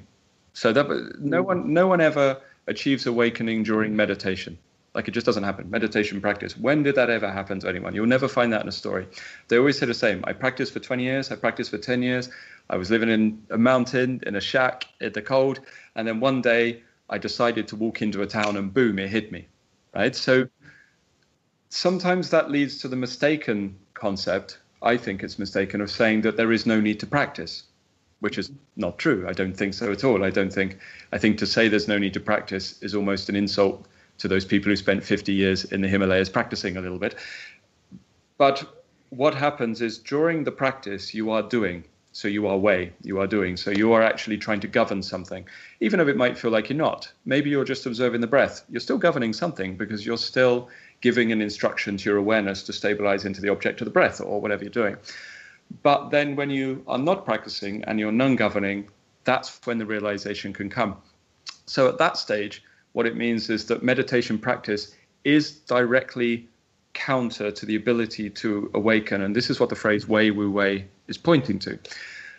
But it's because, as far as I can see, within every tradition, excuse my very mechanical way of explaining it, I apologize, but I'm a very simple fellow who likes to keep things down to earth, is that in every tradition you have a series of tuning forks within your consciousness, is the way I understand it. So these are mental qualities that are required. So different traditions will have different mental qualities. So they'll have their precepts, they'll have their practices, they will have their kind of divine mental qualities that people use to access the tradition, right? So say you have mental qualities like concentration, humility, compassion, kindness, discernment, clarity, whatever. Different traditions will have their different qualities they think are important. The practices are the way, they are the doing. So what you do is you practice till you develop those qualities. And then when you relax and you are non-doing, then whatever qualities are habitually within you will then lead to the results. Yeah. So there's no such thing as a meditation exercise. Meditation meaning to enter jhana or to enter a state. There are only exercises to develop the qualities that when you are non-doing may lead to a realization of that state. This is kind of what the phrase is implying, wei wu wei, within Taoism. So they have a saying that you must walk the path, but then at a certain time you must step off of the path because the path is not the real path, implying that the path is the work you've done to develop the qualities so that when you then relax, they innately rise within you, and the cause and effect is that you lead to awakening or something like that. Something like that happened to Adyashanti, if you know who he is. He was doing Zen meditation, and he was practicing like a son of a gun. He was just really gung-ho. He said, I am going to achieve this, if enlightenment or bust, And, yes. And he was pushing it, and, really going at it. And, at a certain point, he was on some retreat, and it began to occur to him that if he kept pushing this hard, he was going to crack up. So he left the retreat, and he went home, and he just had this attitude of surrender. It's like, I give up. And he went and sat in his little meditation hut in the backyard, and boom, had this awakening when he finally just relaxed, It's the same story that I have had recounted to me time and time again by all of the masters, for want of a better word, that I've gone to meet around the world. Because one thing I always try and do is I try to get a one-on-one meeting with them. I try to sit down, I try to discuss what they're doing, and I always want to know about that process. And yeah, it's universal. That story is universal across the board. Yeah. But the mistake some make, as you just said, and as I heard you say in one of your podcasts, is that the awakening seems so natural when it finally happens, and there's this realization like, oh, this has always been here. How could I not have seen it? And so a teacher might make the mistake of telling students, it's already here. You don't have to do anything. You just be it, or something like that. That, as you say, is a mistake. It's kind of like if you're, I don't know, an example, if you're riding a bicycle race or something, and you're pedaling for miles and miles as hard as you can, then you reach the finish line. You could stop pedaling and you'll just coast across, and you might say, I'm kind of slaughtering this example, but you might think, oh, I could have just coasted the whole time. I didn't have to pedal. But it was actually the pedaling that got you to the finish line. Yeah, definitely. It's like if enlightenment is winning the lottery, say for example, you can win the lottery with one ticket, but it's not likely. But you can, if you buy 5 million tickets, you're far more likely to win the lottery, right? And practice is like this. The practice is accumulating all of these tickets. You still might never win, but that's life, you know. And unfortunately, some people do it with few tickets and then claim that should be the same for everybody. But I don't think that's true. I don't think that's true. Yeah, and when you say the word accumulating, actually, you know, you've talked about this a little bit already, but there is an actual sort of energetic accumulation that takes place in your practice, in your tradition, which, you know, that phrase from 23rd Psalm in the Old Testament, "My cup runneth over." I kind of get the feeling like it is referring to something like that, where, you know, the energy, the inner, whatever you want to call it, has built up to a point where finally it just overflows. Yeah. You have no choice. This is always the idea. It should be such a momentum that is built that the potential is there. And yeah, exactly.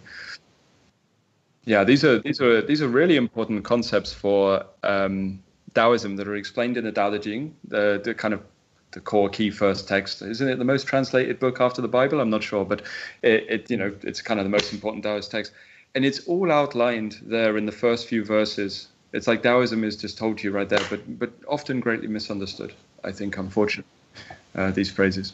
I think another related misunderstanding is that, you know, some teachers will say, well, ultimately, there is no self, you know, and so if you're making some kind of effort, then you're only going to reinforce the sense of a self, or if you're practicing, you're going to reinforce the sense of a practicer, and so it's contraindicated.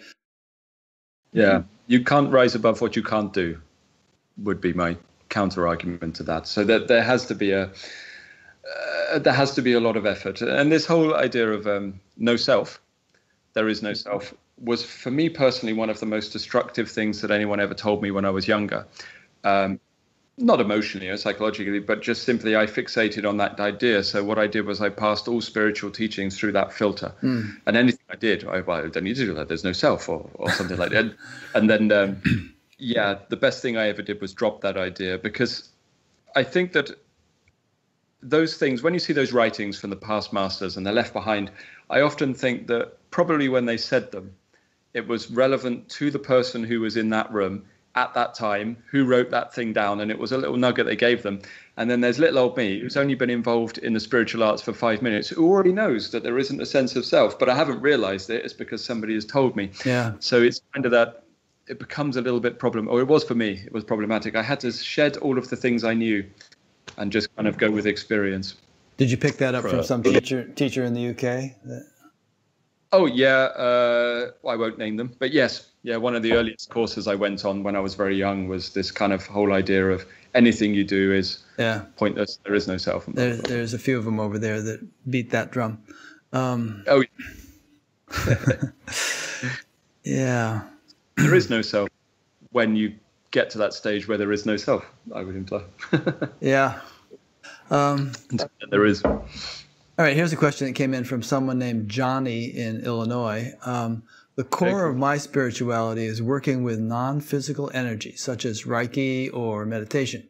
I have trouble explaining the validity of anything non-physical to atheists or those leaving religion. They seem to be hung up on physical evidence and throw out what they call anecdotes or pseudo-evidence. How do I get through to people who refuse to even look into what they consider woo-woo? I would say, why bother getting through to them? Well, what if it's your family member or your good friend or somebody like that?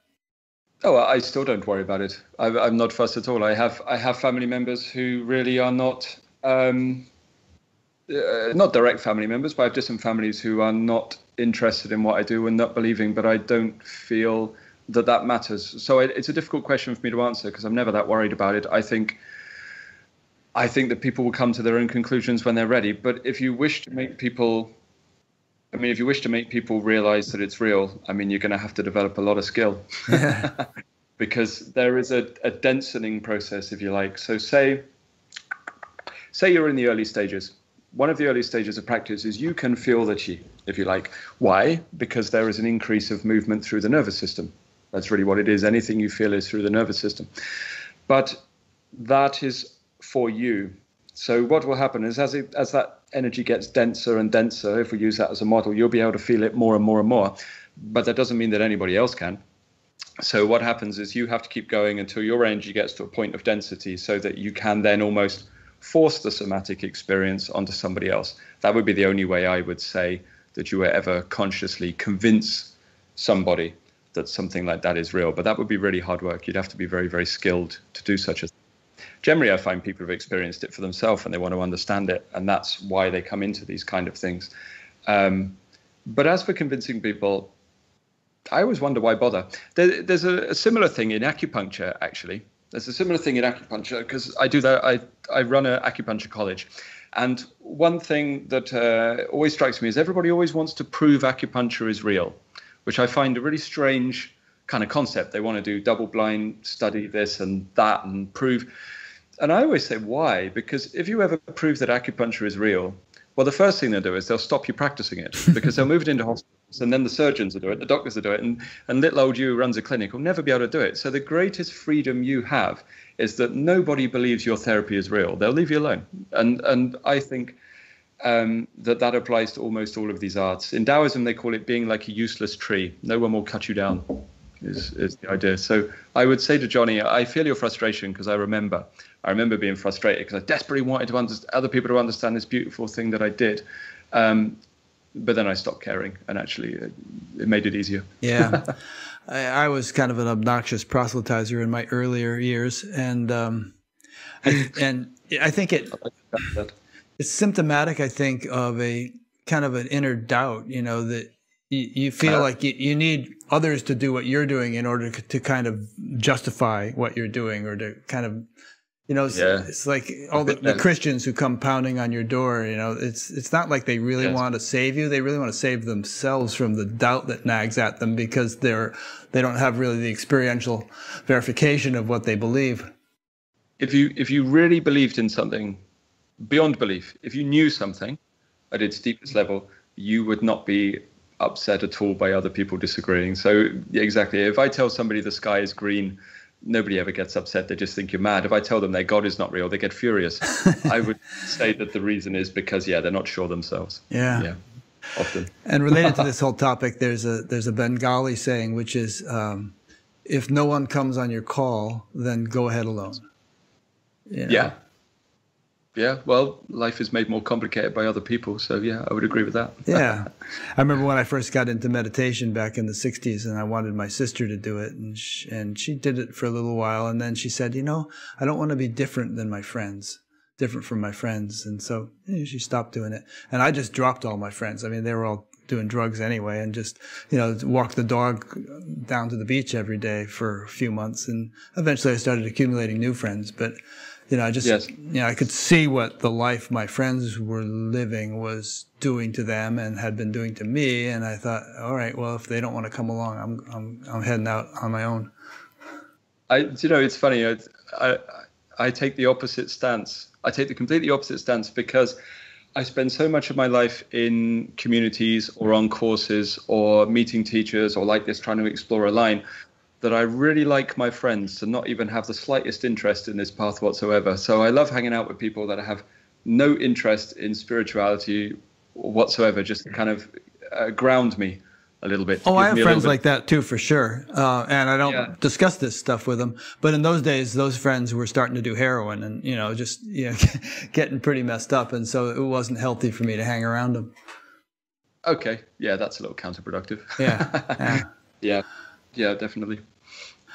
I just want to wrap up a point that you mentioned earlier when we were talking about not striving or not practicing or anything like that, and some teachers saying that might be counterproductive.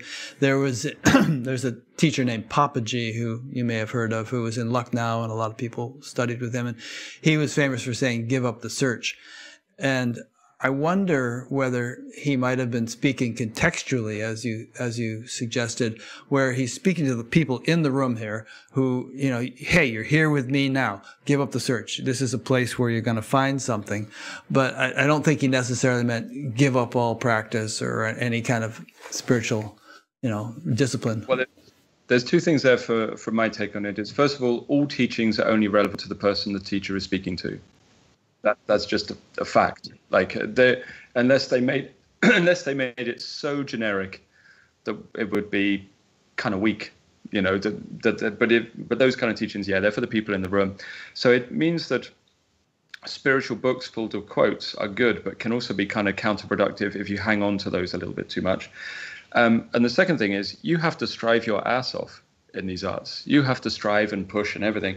It's just where is that striving coming from that's more of an issue. So if my striving and my pushing and my search is from that existential anxiety based, I've got to make my life better, I think that's problematic. If it's that I've got to strive because I've got to develop X-Men like powers like we discussed, that's problematic. If you're striving and striving because this path is really fascinating and you just want to see what's possible with it, more power to you. I think that's an absolutely perfect reason to strive. If you just have an innate striving within you, you don't even know why you do it, but you just have to keep pushing and pushing these arts, that's okay too. Like, no problem at all. It's always the motivation behind it that is the problem rather than the act. And I think sometimes that those things need clarifying a tiny bit and separating, because I've met plenty of people striving from a place of fear or worthlessness or whatever, like something is going to get better if they push down this path. And often it gets worse because, it's probably one of the most difficult things on earth you can do. It's not easy, is it? Like, it's not very simple. So if you were coming from a place of feeling slightly inadequate and worthless and you're going to push and push on this path, all that is going to do, your constant failure to be enlightened is just going to keep underlining to you just how, insecure or inferior or inadequate that you are. So I think that's where it becomes problematic. I always try to instill in anybody I teach, look, approach all of this with a good sense of humor and a certain degree of irrelevance and just see where it goes. Michael, the Qi-gong dentist, there's a list of questions he's sent in. Do you still see them there on the side of your screen, Damien? Or I can click on this chat thing, can't I? Yeah, click on the chat thing. So scan down and let's. You might feel that some of them are too esoteric or irrelevant to the general audience that we have here. But are there any that jump out at you that you'd like to address? I have a rule. I'll answer anything, or I'll tell people I don't know the answer. Nothing's too esoteric for me. Let's have a look. Well, it's at the top. Maybe good to get into some of the philosophical aspects that are somewhat known, but maybe understood, like Dao, Wuji, Tai, Yin and Yang, and the different elements. Okay, so was it Peter? Was it Michael? Michael, sorry. So Michael's asking for definitions or meanings behind some of the philosophical concepts like Dao, Wuji, Taiji, Yin and Yang, and what they mean. Those are phrases that come up constantly in these arts, but the first thing we understand is it depends on the context that it's being used. So, for example, if I'm talking about Dao, Wuji, Taiji, Yin and Yang in the context of Feng Shui, it's going to have a different meaning from Chinese medicine. It's going to have a different meaning from Neigong. But with regards to practice, these are really referring to levels of their states of mind. So Dao, the term Dao, means one of two things. One, it means question mark. We can't define it. So Taoism is question markism. And the second one would be ultimately Dao you could kind of link with the word yoga, union. So it is essentially unifying with the original state. Wuji means without projections or without limits. So essentially with regards to your mind, when you're in a state of Wuji, what it means is there is no separation between object and observer. So because there's no distinction, there's no separation, there is no Ji, there is no projection within that space. So it means to be free of sense perceptions, ultimately on some level. Taiji is the next one. So Taiji is the movement that comes from within Wuji. So Taiji means essentially it's the process of something moving from within that space. So as soon as you have a separation into thought, a separation into action, then that is Taiji. So those three are kind of philosophical terms to describe states of realization or states of mind. And then yin and yang within practice, as I already mentioned, are a lot more dense. So yin and yang in philosophy are comparative terms, the sunny side of the hill and the shady side of the hill, and so on and so on, and that nice swirly symbol that looks like the top of a coffee cup when you stir it. But yin and yang in practice are referring to the two types of energy, the magnetism and the electricity within the body, that we manipulate in order to support the mind in its ability to move through those philosophical states. That would be how I would define those terms with regards to Neigong, anyway. Okay, good. Yeah, that's good. So we'll just run through these. I mean, no one's going to remember these terms, but it gives us a insight into some of the things that this tradition deals with, right? Sure. So then the next one is Dantian, what it is, where it is, how does it function, and the alchemy of creating it. This is what I was talking about earlier, the magnetic field and the the sort of the abdomen area and how you build up. Was that the Dantian? Yeah. Actually, Dan means elixir. It's the cinnabar. It's cinnabar. It's like a red ore of mercury. But really what they're implying is that there is a substance that can be generated alchemically within that part of the body that will transform the functioning of the body and the mind. So that's the Dan, and it's built in the field, the Tian. So the Tian, the field, is really what you're building for a really long time. You can kind of forget the Dan. That's kind of like the highest aspect of what you do in there. That's the end of the process. So we build the field of this magnetism and electricity in the abdomen. When the two are built and then they combine, that's something called yin-yang-gong, meaning the skill of yin and yang coming together and being crushed to generate the highest level of Dantian development. It's fascinating practice to build the Dantian, very, very complex, very, very intricate, an art form in its own right. And when you're moving through that process, it's both beautiful and terrifying, I would say. But yeah, the Dantian is the basis of our practice. Incidentally, how popular is all this in China or elsewhere? And is it sort of Well, China is illegal, so. Is it really? Huh. Yeah, it is.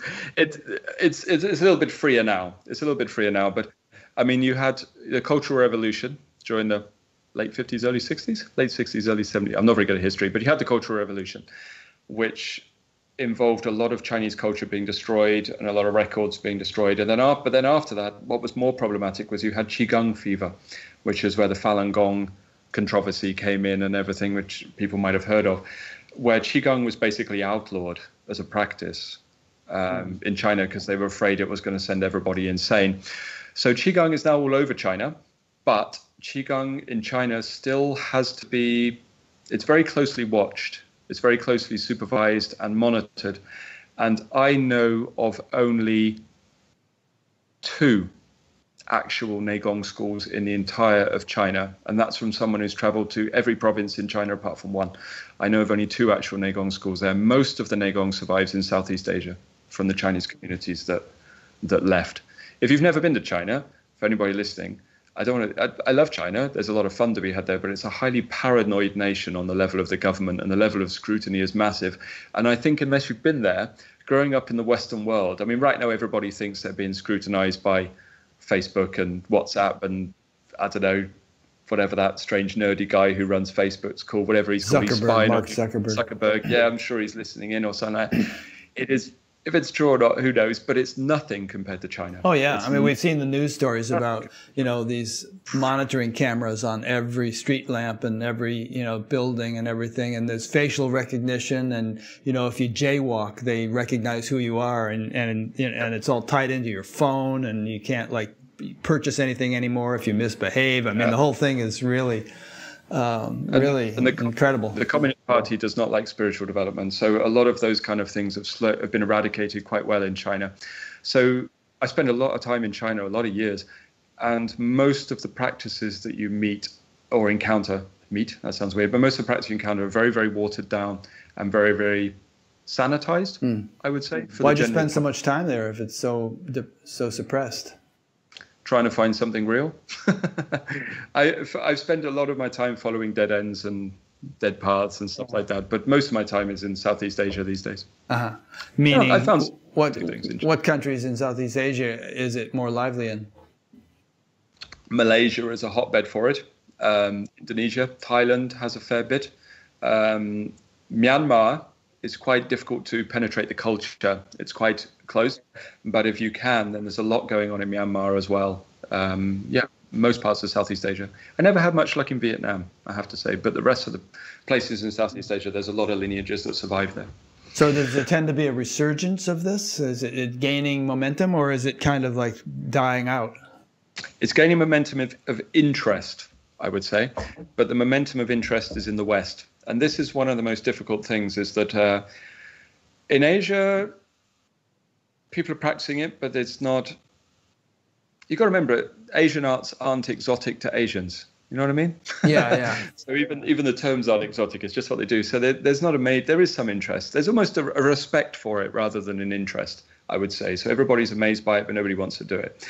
In the West, there is no respect for it, but there is a great interest in it. So there's a kind of surge of people wanting to do it. But it's very, very difficult to penetrate some of the traditions. It is quite hard. So a lot of people are trying to learn on Facebook, which is not the easiest place to get authentic teachings. And Zuckerberg's listening anyway, so you shouldn't even... I heard a statistic the other day that there are many days in the week where Zuckerberg makes more money than the most famous movie stars make in their entire career. Yeah, I wouldn't be surprised. I would be surprised. The man's a evil genius. Yeah. Do the tattoos on your arms have any special significance? No, not even slightly. They come from a misspent youth of ecstasy and alcohol and getting drunk and passing out in tattoos. No, they mean nothing. No. It's just I was a troublemaking teenager. I do have some magic tattoos done with chanting and what have you on my back, but no, the ones on my arms are nothing. Yeah. Now that's interesting what you just said. So even though you got onto this at the age of 4 and you've been doing it more or less your whole life, you went through a period of debauchery, it sounds like. And yeah, you got to live. Yeah, I rebelled against it. I still practiced, weirdly. I used to go into, I remember being in martial arts classes completely hungover and still in altered states of consciousness from the night before. It wasn't safe for the people around me, definitely not. But that behavior fell away when I moved deeper into the spiritual practices and the internal practices. But yeah, while I was doing martial arts, I was a complete waster. Yeah, I was a wreckhead. Interesting. So so I mean, how many years did you go through that diversion? Most of my teenage years. Yeah, well, that's typical. Probably most of my teenage years. Yeah, I like to do things as much as I can. So when I encountered intoxicants, I wanted to see how far I could go with that as well. Turns out it was bad for your health. So at some stage. Janis Joplin used to talk about wanting to do the super hypermost. And so you can see where that got her. Yeah. Well, you made it past the age of 27, which is when Janis Joplin, Jimi Hendrix, and Jim Morrison all died. Oh, well, they were professional wreckheads. I was just an amateur. Yeah. No, I'm very clean living these days. Very clean living. Boring. Well, you look it. No, it's good. I'm a dull character. Yeah. I mean, that was my realization, too. In fact, it was a Zen book that kind of turned me around. I was sitting there high on some psychedelic and couldn't sleep, and I picked up a Zen book and started reading it, and I thought, these guys are really serious, or were really serious, and I'm really screwing around, and where am I going to end up if I keep going like this? So I thought, that's it, I'm quitting drugs, starting meditation. Just kind of. I think the most amazing thing of that story is you managed to read a book on psychedelics. That's incredible. No, I wasn't. I was reading a book on Zen while I was on psychedelics. That's what I'm saying. That's what I mean. Like, how you mentioned it. Yeah, you were more focused than me. Yeah. I mean, there's a lot of people. I mean, I'm not anti-drugs from an ethical standpoint, whatever people want to do with their own body, but it's not helpful for the path. Yeah. It's something. It was a false thing to follow. Yeah, a false economy of practice. Now, there are some actually really good therapeutic uses going on at Johns Hopkins and NYU and places like that. But as a recreational thing, it probably tends to do more harm than good for people. Yeah, and I'm very austere in my approach. I'm really separating the psychology and the spiritual growth and the healing of trauma and awakening or enlightenment are very different things to me. They're very different paths. It doesn't mean that they can't be parallel with each other a bit, but they're not the same thing. So I think, yeah, use of those to help people therapeutically, great. Mm-hmm.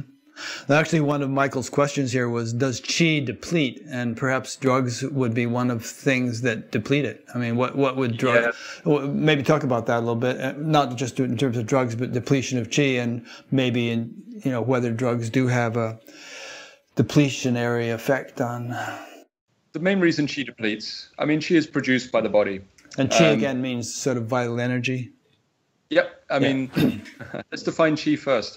So as a practice, in terms of practice, Qi is something that is produced in the body. So one of the mistakes people make is that they think they can pull Qi down from the stars, from the trees, from the earth, from the gods, from Atlantis. I don't know. They try to draw it in from all different places. It's not going to happen. Qi is produced in the body, and it is produced by how efficiently your body functions. So the main place your energy is produced is within your cells that we use in the practice. So a lot of the practice are to make your body function at as an efficient level as it possibly can. So your Qi will deplete. It's not like you have a certain amount that it runs out. Qi depletion would be more your body is not functioning at an efficient enough level to produce the energy that you require, would be more of a way of looking at it. So naturally, as you age, there will be a depletion of your body's ability to produce Qi. And this is what we try to counter. Okay, and then we do try to store it in the Dantian, to argue with myself. But the most important function of Qi is how much energy can your body produce. And you'll be surprised just how efficiently you can make your energy production in the body. It's crazy if you can really take it to a high level. So with regards to drugs, anything that causes the mind or the body to function less efficiently will deplete the Qi. So drugs will be one way. So will burgers and pizzas, so we'll overwork. Like it's anything that's going to compromise that system. Sure. Yeah, it's got an impact upon it. Okay. A question came in from Kyra in Kyra in a place called Felton. I have no idea where Felton is, but it's a nice name. Yeah. She asks, or he, I'm not sure. After 20 years of Tibetan Nyingma and Native American meditation practices and ceremonies, ayahuasca came to me. Hey, we were talking about drugs. Ayahuasca came to me. Is there an explanation that helps those who are navigating these combinations of traditions? I have a Western medicine degree and am Native American as well. Okay. So, sorry, the question was how to navigate those practices successfully? Yeah, I guess he or she is saying, you know, she has this Tibetan practice, Native American meditation practices and ceremonies, and then ayahuasca came along, and of course certain kinds of hallucinogens are you know, traditional in those cultures, but I guess she wants to, and she has a Western medicine degree, so she's a doctor of some kind, and wants to somehow learn how to balance or integrate all these things.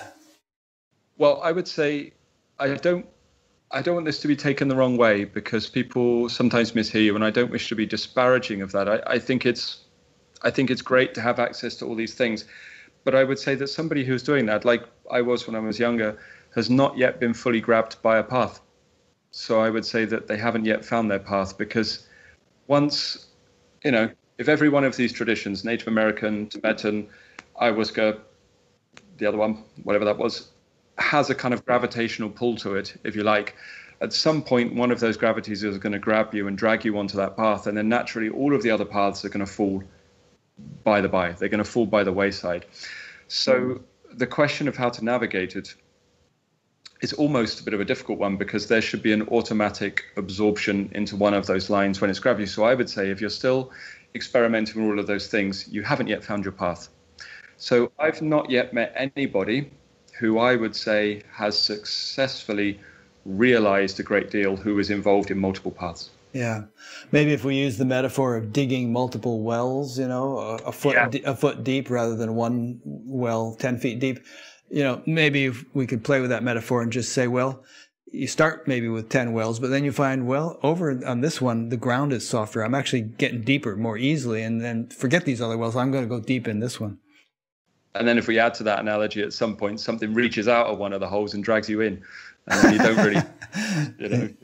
Yeah, then you have no choice. The only thing I would say in the meantime is if you're going to use ayahuasca, again, nothing against it ethically or anything, but if you have other practices, especially Tibetan practices, separate the two from each other from a little while. So say you have your meditation practice or your ritualistic practice, whatever line you're in, I would give it a few months before and after each ayahuasca ceremony, just because ayahuasca, I have my own views on it, but it can be very, very strong. And sometimes it's not the best mix with certain other practices. So if you're going to use the two, have a little bit of a gap between them just to make sure you don't cause yourself any problems. Yeah. And then you'll be all right. There was a young woman who was actually on this show, one of the first few people I did 11 years ago. And she was very bright and seemed to be doing well. And she ended up getting into ayahuasca. I didn't hear all the details, but she has not been right since. There's just been this mental unbalance, and it's very unfortunate. So this stuff can be very powerful, and if it's approached at all, it should be approached with tremendous caution. Plus, going to South America to do it, there is a kind of a market down there these days, a cottage industry, and you don't really know the qualifications or ethics of the people you might be getting involved with. So caution. No. Yeah. I think one of the greatest mistakes we can make is that thinking one thing is going to work for everybody. There's so many variables involved in who people are. So some people would take ayahuasca and have life transforming experiences. Other people will take ayahuasca and then next thing you know, there's all sorts of hellish things going on in their mind. There's so many variables, and it doesn't even matter if you have the most skillful practitioner or ceremonial guide in the world. There is always going to be some variables that are involved that are difficult to see.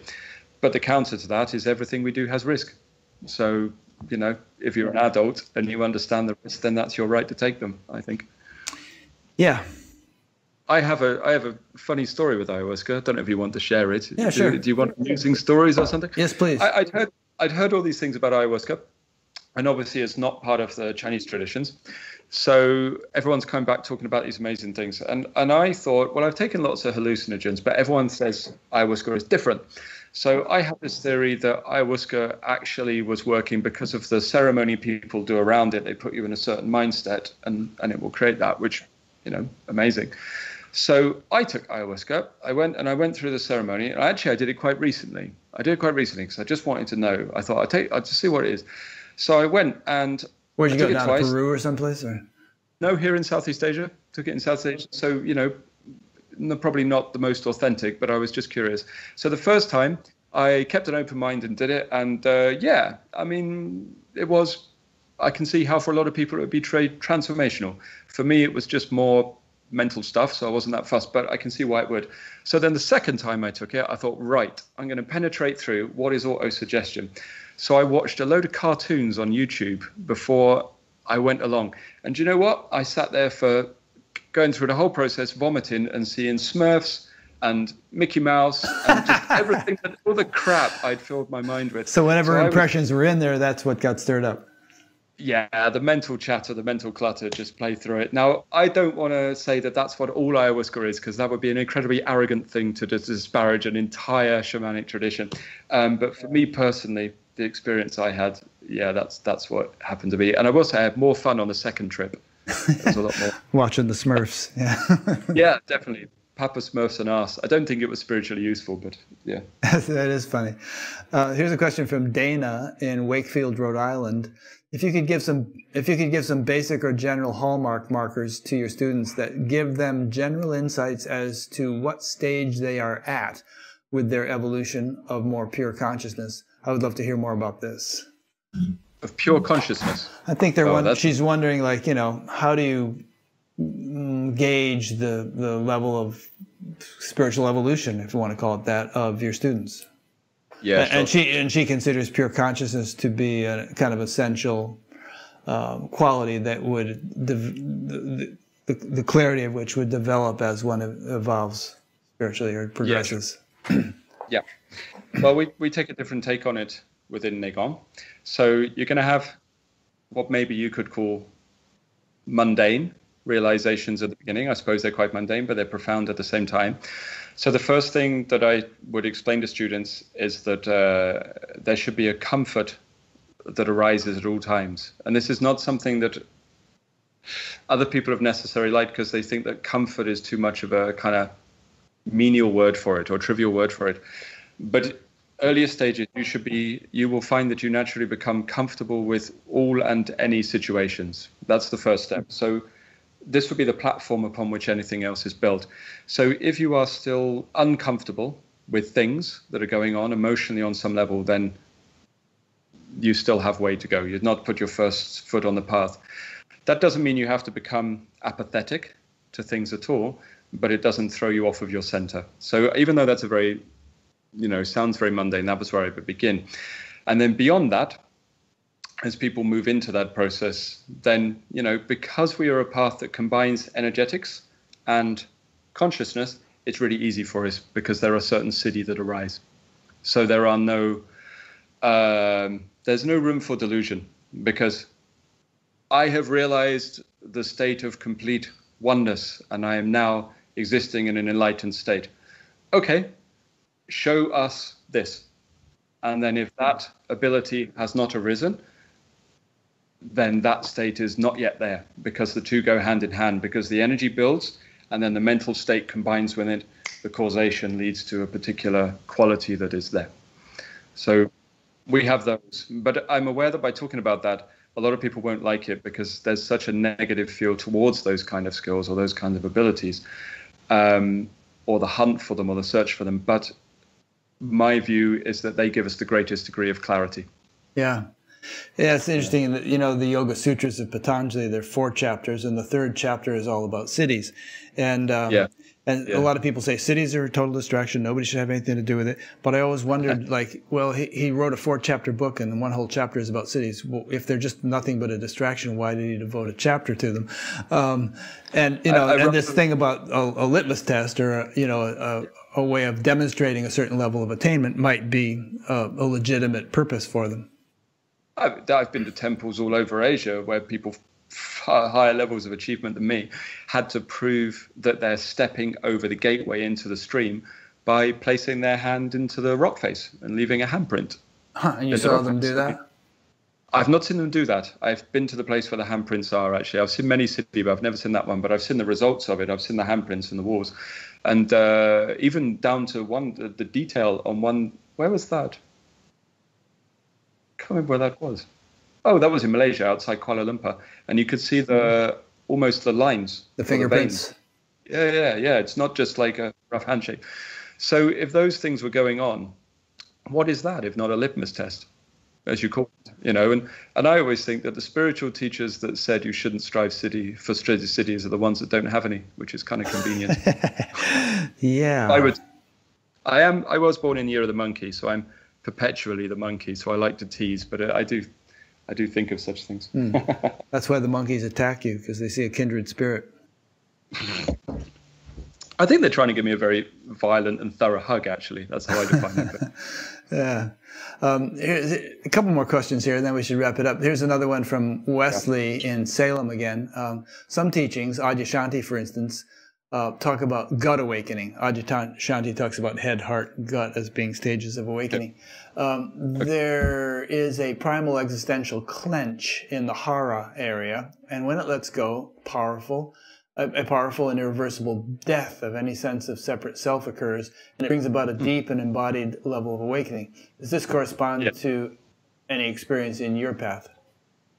I can only say that I've never heard of that description before now. So obviously this is first thoughts in drawing parallels, so I can't vouch for the accuracy of my parallel drawing right now. But there is a similar thing, yes, essentially what happens is there is a practice when the dantian is kind of the manifestation of that clench and then is released, and then the energy rises up through the body to stimulate the mind. I would assume that there were some parallels there, but yes. Okay. I would say there is a similar practice, yeah. But because I've never heard of that phrase by Adyashanti before now, I couldn't say with any accuracy. Right. Are there dangers in any of these practices or of the Taoist path in general? Yes, definitely. There's a danger in every single path. There's people who've practiced mindfulness and gone insane because they've looked inside and realized, oh, yes, I am really miserable. There's dangers in all of these things. Yeah.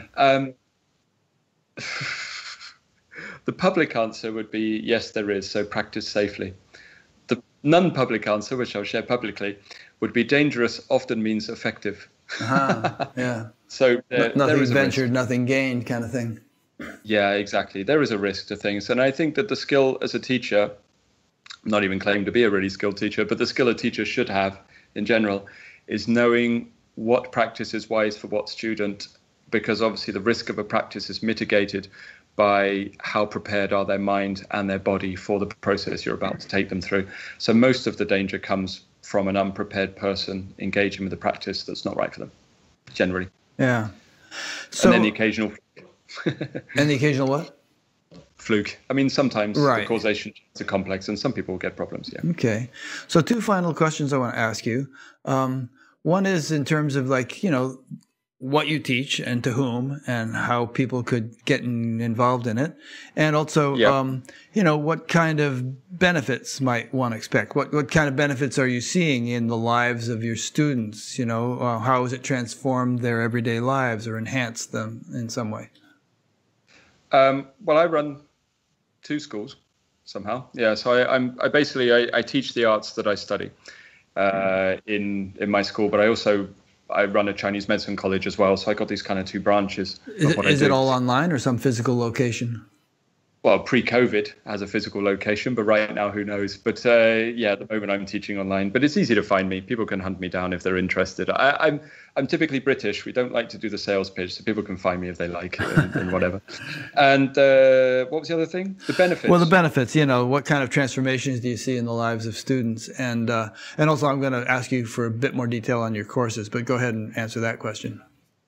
Well, I see a great increase in their physical, mental, psychological well-being, and a nice growth in eccentricity, which I think is an added bonus in such things. Yeah. So they become more sort of what's that British comedy troupe that did Life of Brian?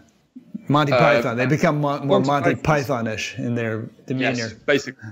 Yeah, basically. Yeah, there's definitely a lightheartedness that comes, a joy of life that arises from it. That's good. I mean, that's an important thing right there. If, you know, just sort of joy of life. I mean, what are we here for, you know? And it seems to me that more joy would be a good benchmark of the effectiveness of a thing. Yeah, don't bother trying to escape life until you've mastered it. Yeah. Learning to enjoy it. That would be my stance. Okay, and so you have a website. I'll show it on the screen here briefly. Yes. There it is. I'm showing it. And there you are, looking very serious. Not so joyful in this picture. I'm a serious. And if people go there, then they can poke around and find out what's going on, right? What you have to offer, how much it costs, how time consuming it is, and all those kinds of things. Yeah, they can hunt me down and find me. Yeah, definitely. And I'm all over YouTube. They can listen to my ramblings for hours. Yeah. I listened to quite a few while out skiing in the woods. Okay. Hope I didn't ruin your skiing trip. No, it was nice. We've had some snow. I love it, and we've had some snow here. Best snow we've had in a few years. So I've been huffing and puffing going around through the woods. Perfect. Good. The opposite of here. Yeah, really. All right. Well, it's been great getting to know you. And I don't just mean the last 2 hours. I mean, you know, this listening to you for hours. That's how I prepare for these interviews. I really feel like I get to know the person by listening to quite a few hours of them. Beforehand, you kind of tune into their personalities, and so, you know, it's been fun because you're such a joyful guy, and you're unassuming and unpretentious, and you know, kind of humorous, and so it's been fun interacting with you. Oh, thank you ever so much, and thank you for the conversation. It's been nice chatting with you. Thank you. Yeah, and thanks to those who've been listening or watching. I appreciate your watching these live ones. It's always good to have a little bit of an audience. There's a upcoming interviews page on Batgap where you'll see the ones we have scheduled, and we keep revising that as new ones are scheduled. And there's a little thing off to the right where if you click on it, you can add it to your calendar, whether you use Outlook or Google or whatever, and it'll you know, send you a reminder when the live one is coming up, and that way you can, you know, tune in and watch it live if you like. All right, and there's a bunch of other things on the website if you poke around and subscribe to the newsletter, and, you know, sign up for the audio podcast and all that stuff. So feel free to do that, and we'll see you for the next one. The next one is a woman named, I think she pronounces it Helane Wabe. And she is a scientist at the Institute of Noetic Sciences who has been studying channeling and what channeling is all about. My most popular interview is with a channeler, Daryl Henke, or Bashar, he calls himself. And a lot of people are fascinated with that. And, you know, so anyway, that's what we're going to talk about next week. And so stay tuned. See you for the next one. Thanks, Damo. Thank you very much. Thank you. Good spending time with you. Don't let the monkeys get you. I'll try and survive. When I was in India, they would be very aggressive sometimes. If you had any food or anything, they'd try to grab it from you. Oh yeah. They make it more fun here. Yeah, definitely. Yeah. Thanks very much. All right. Stay in touch. Okay. Thank you. Bye-bye.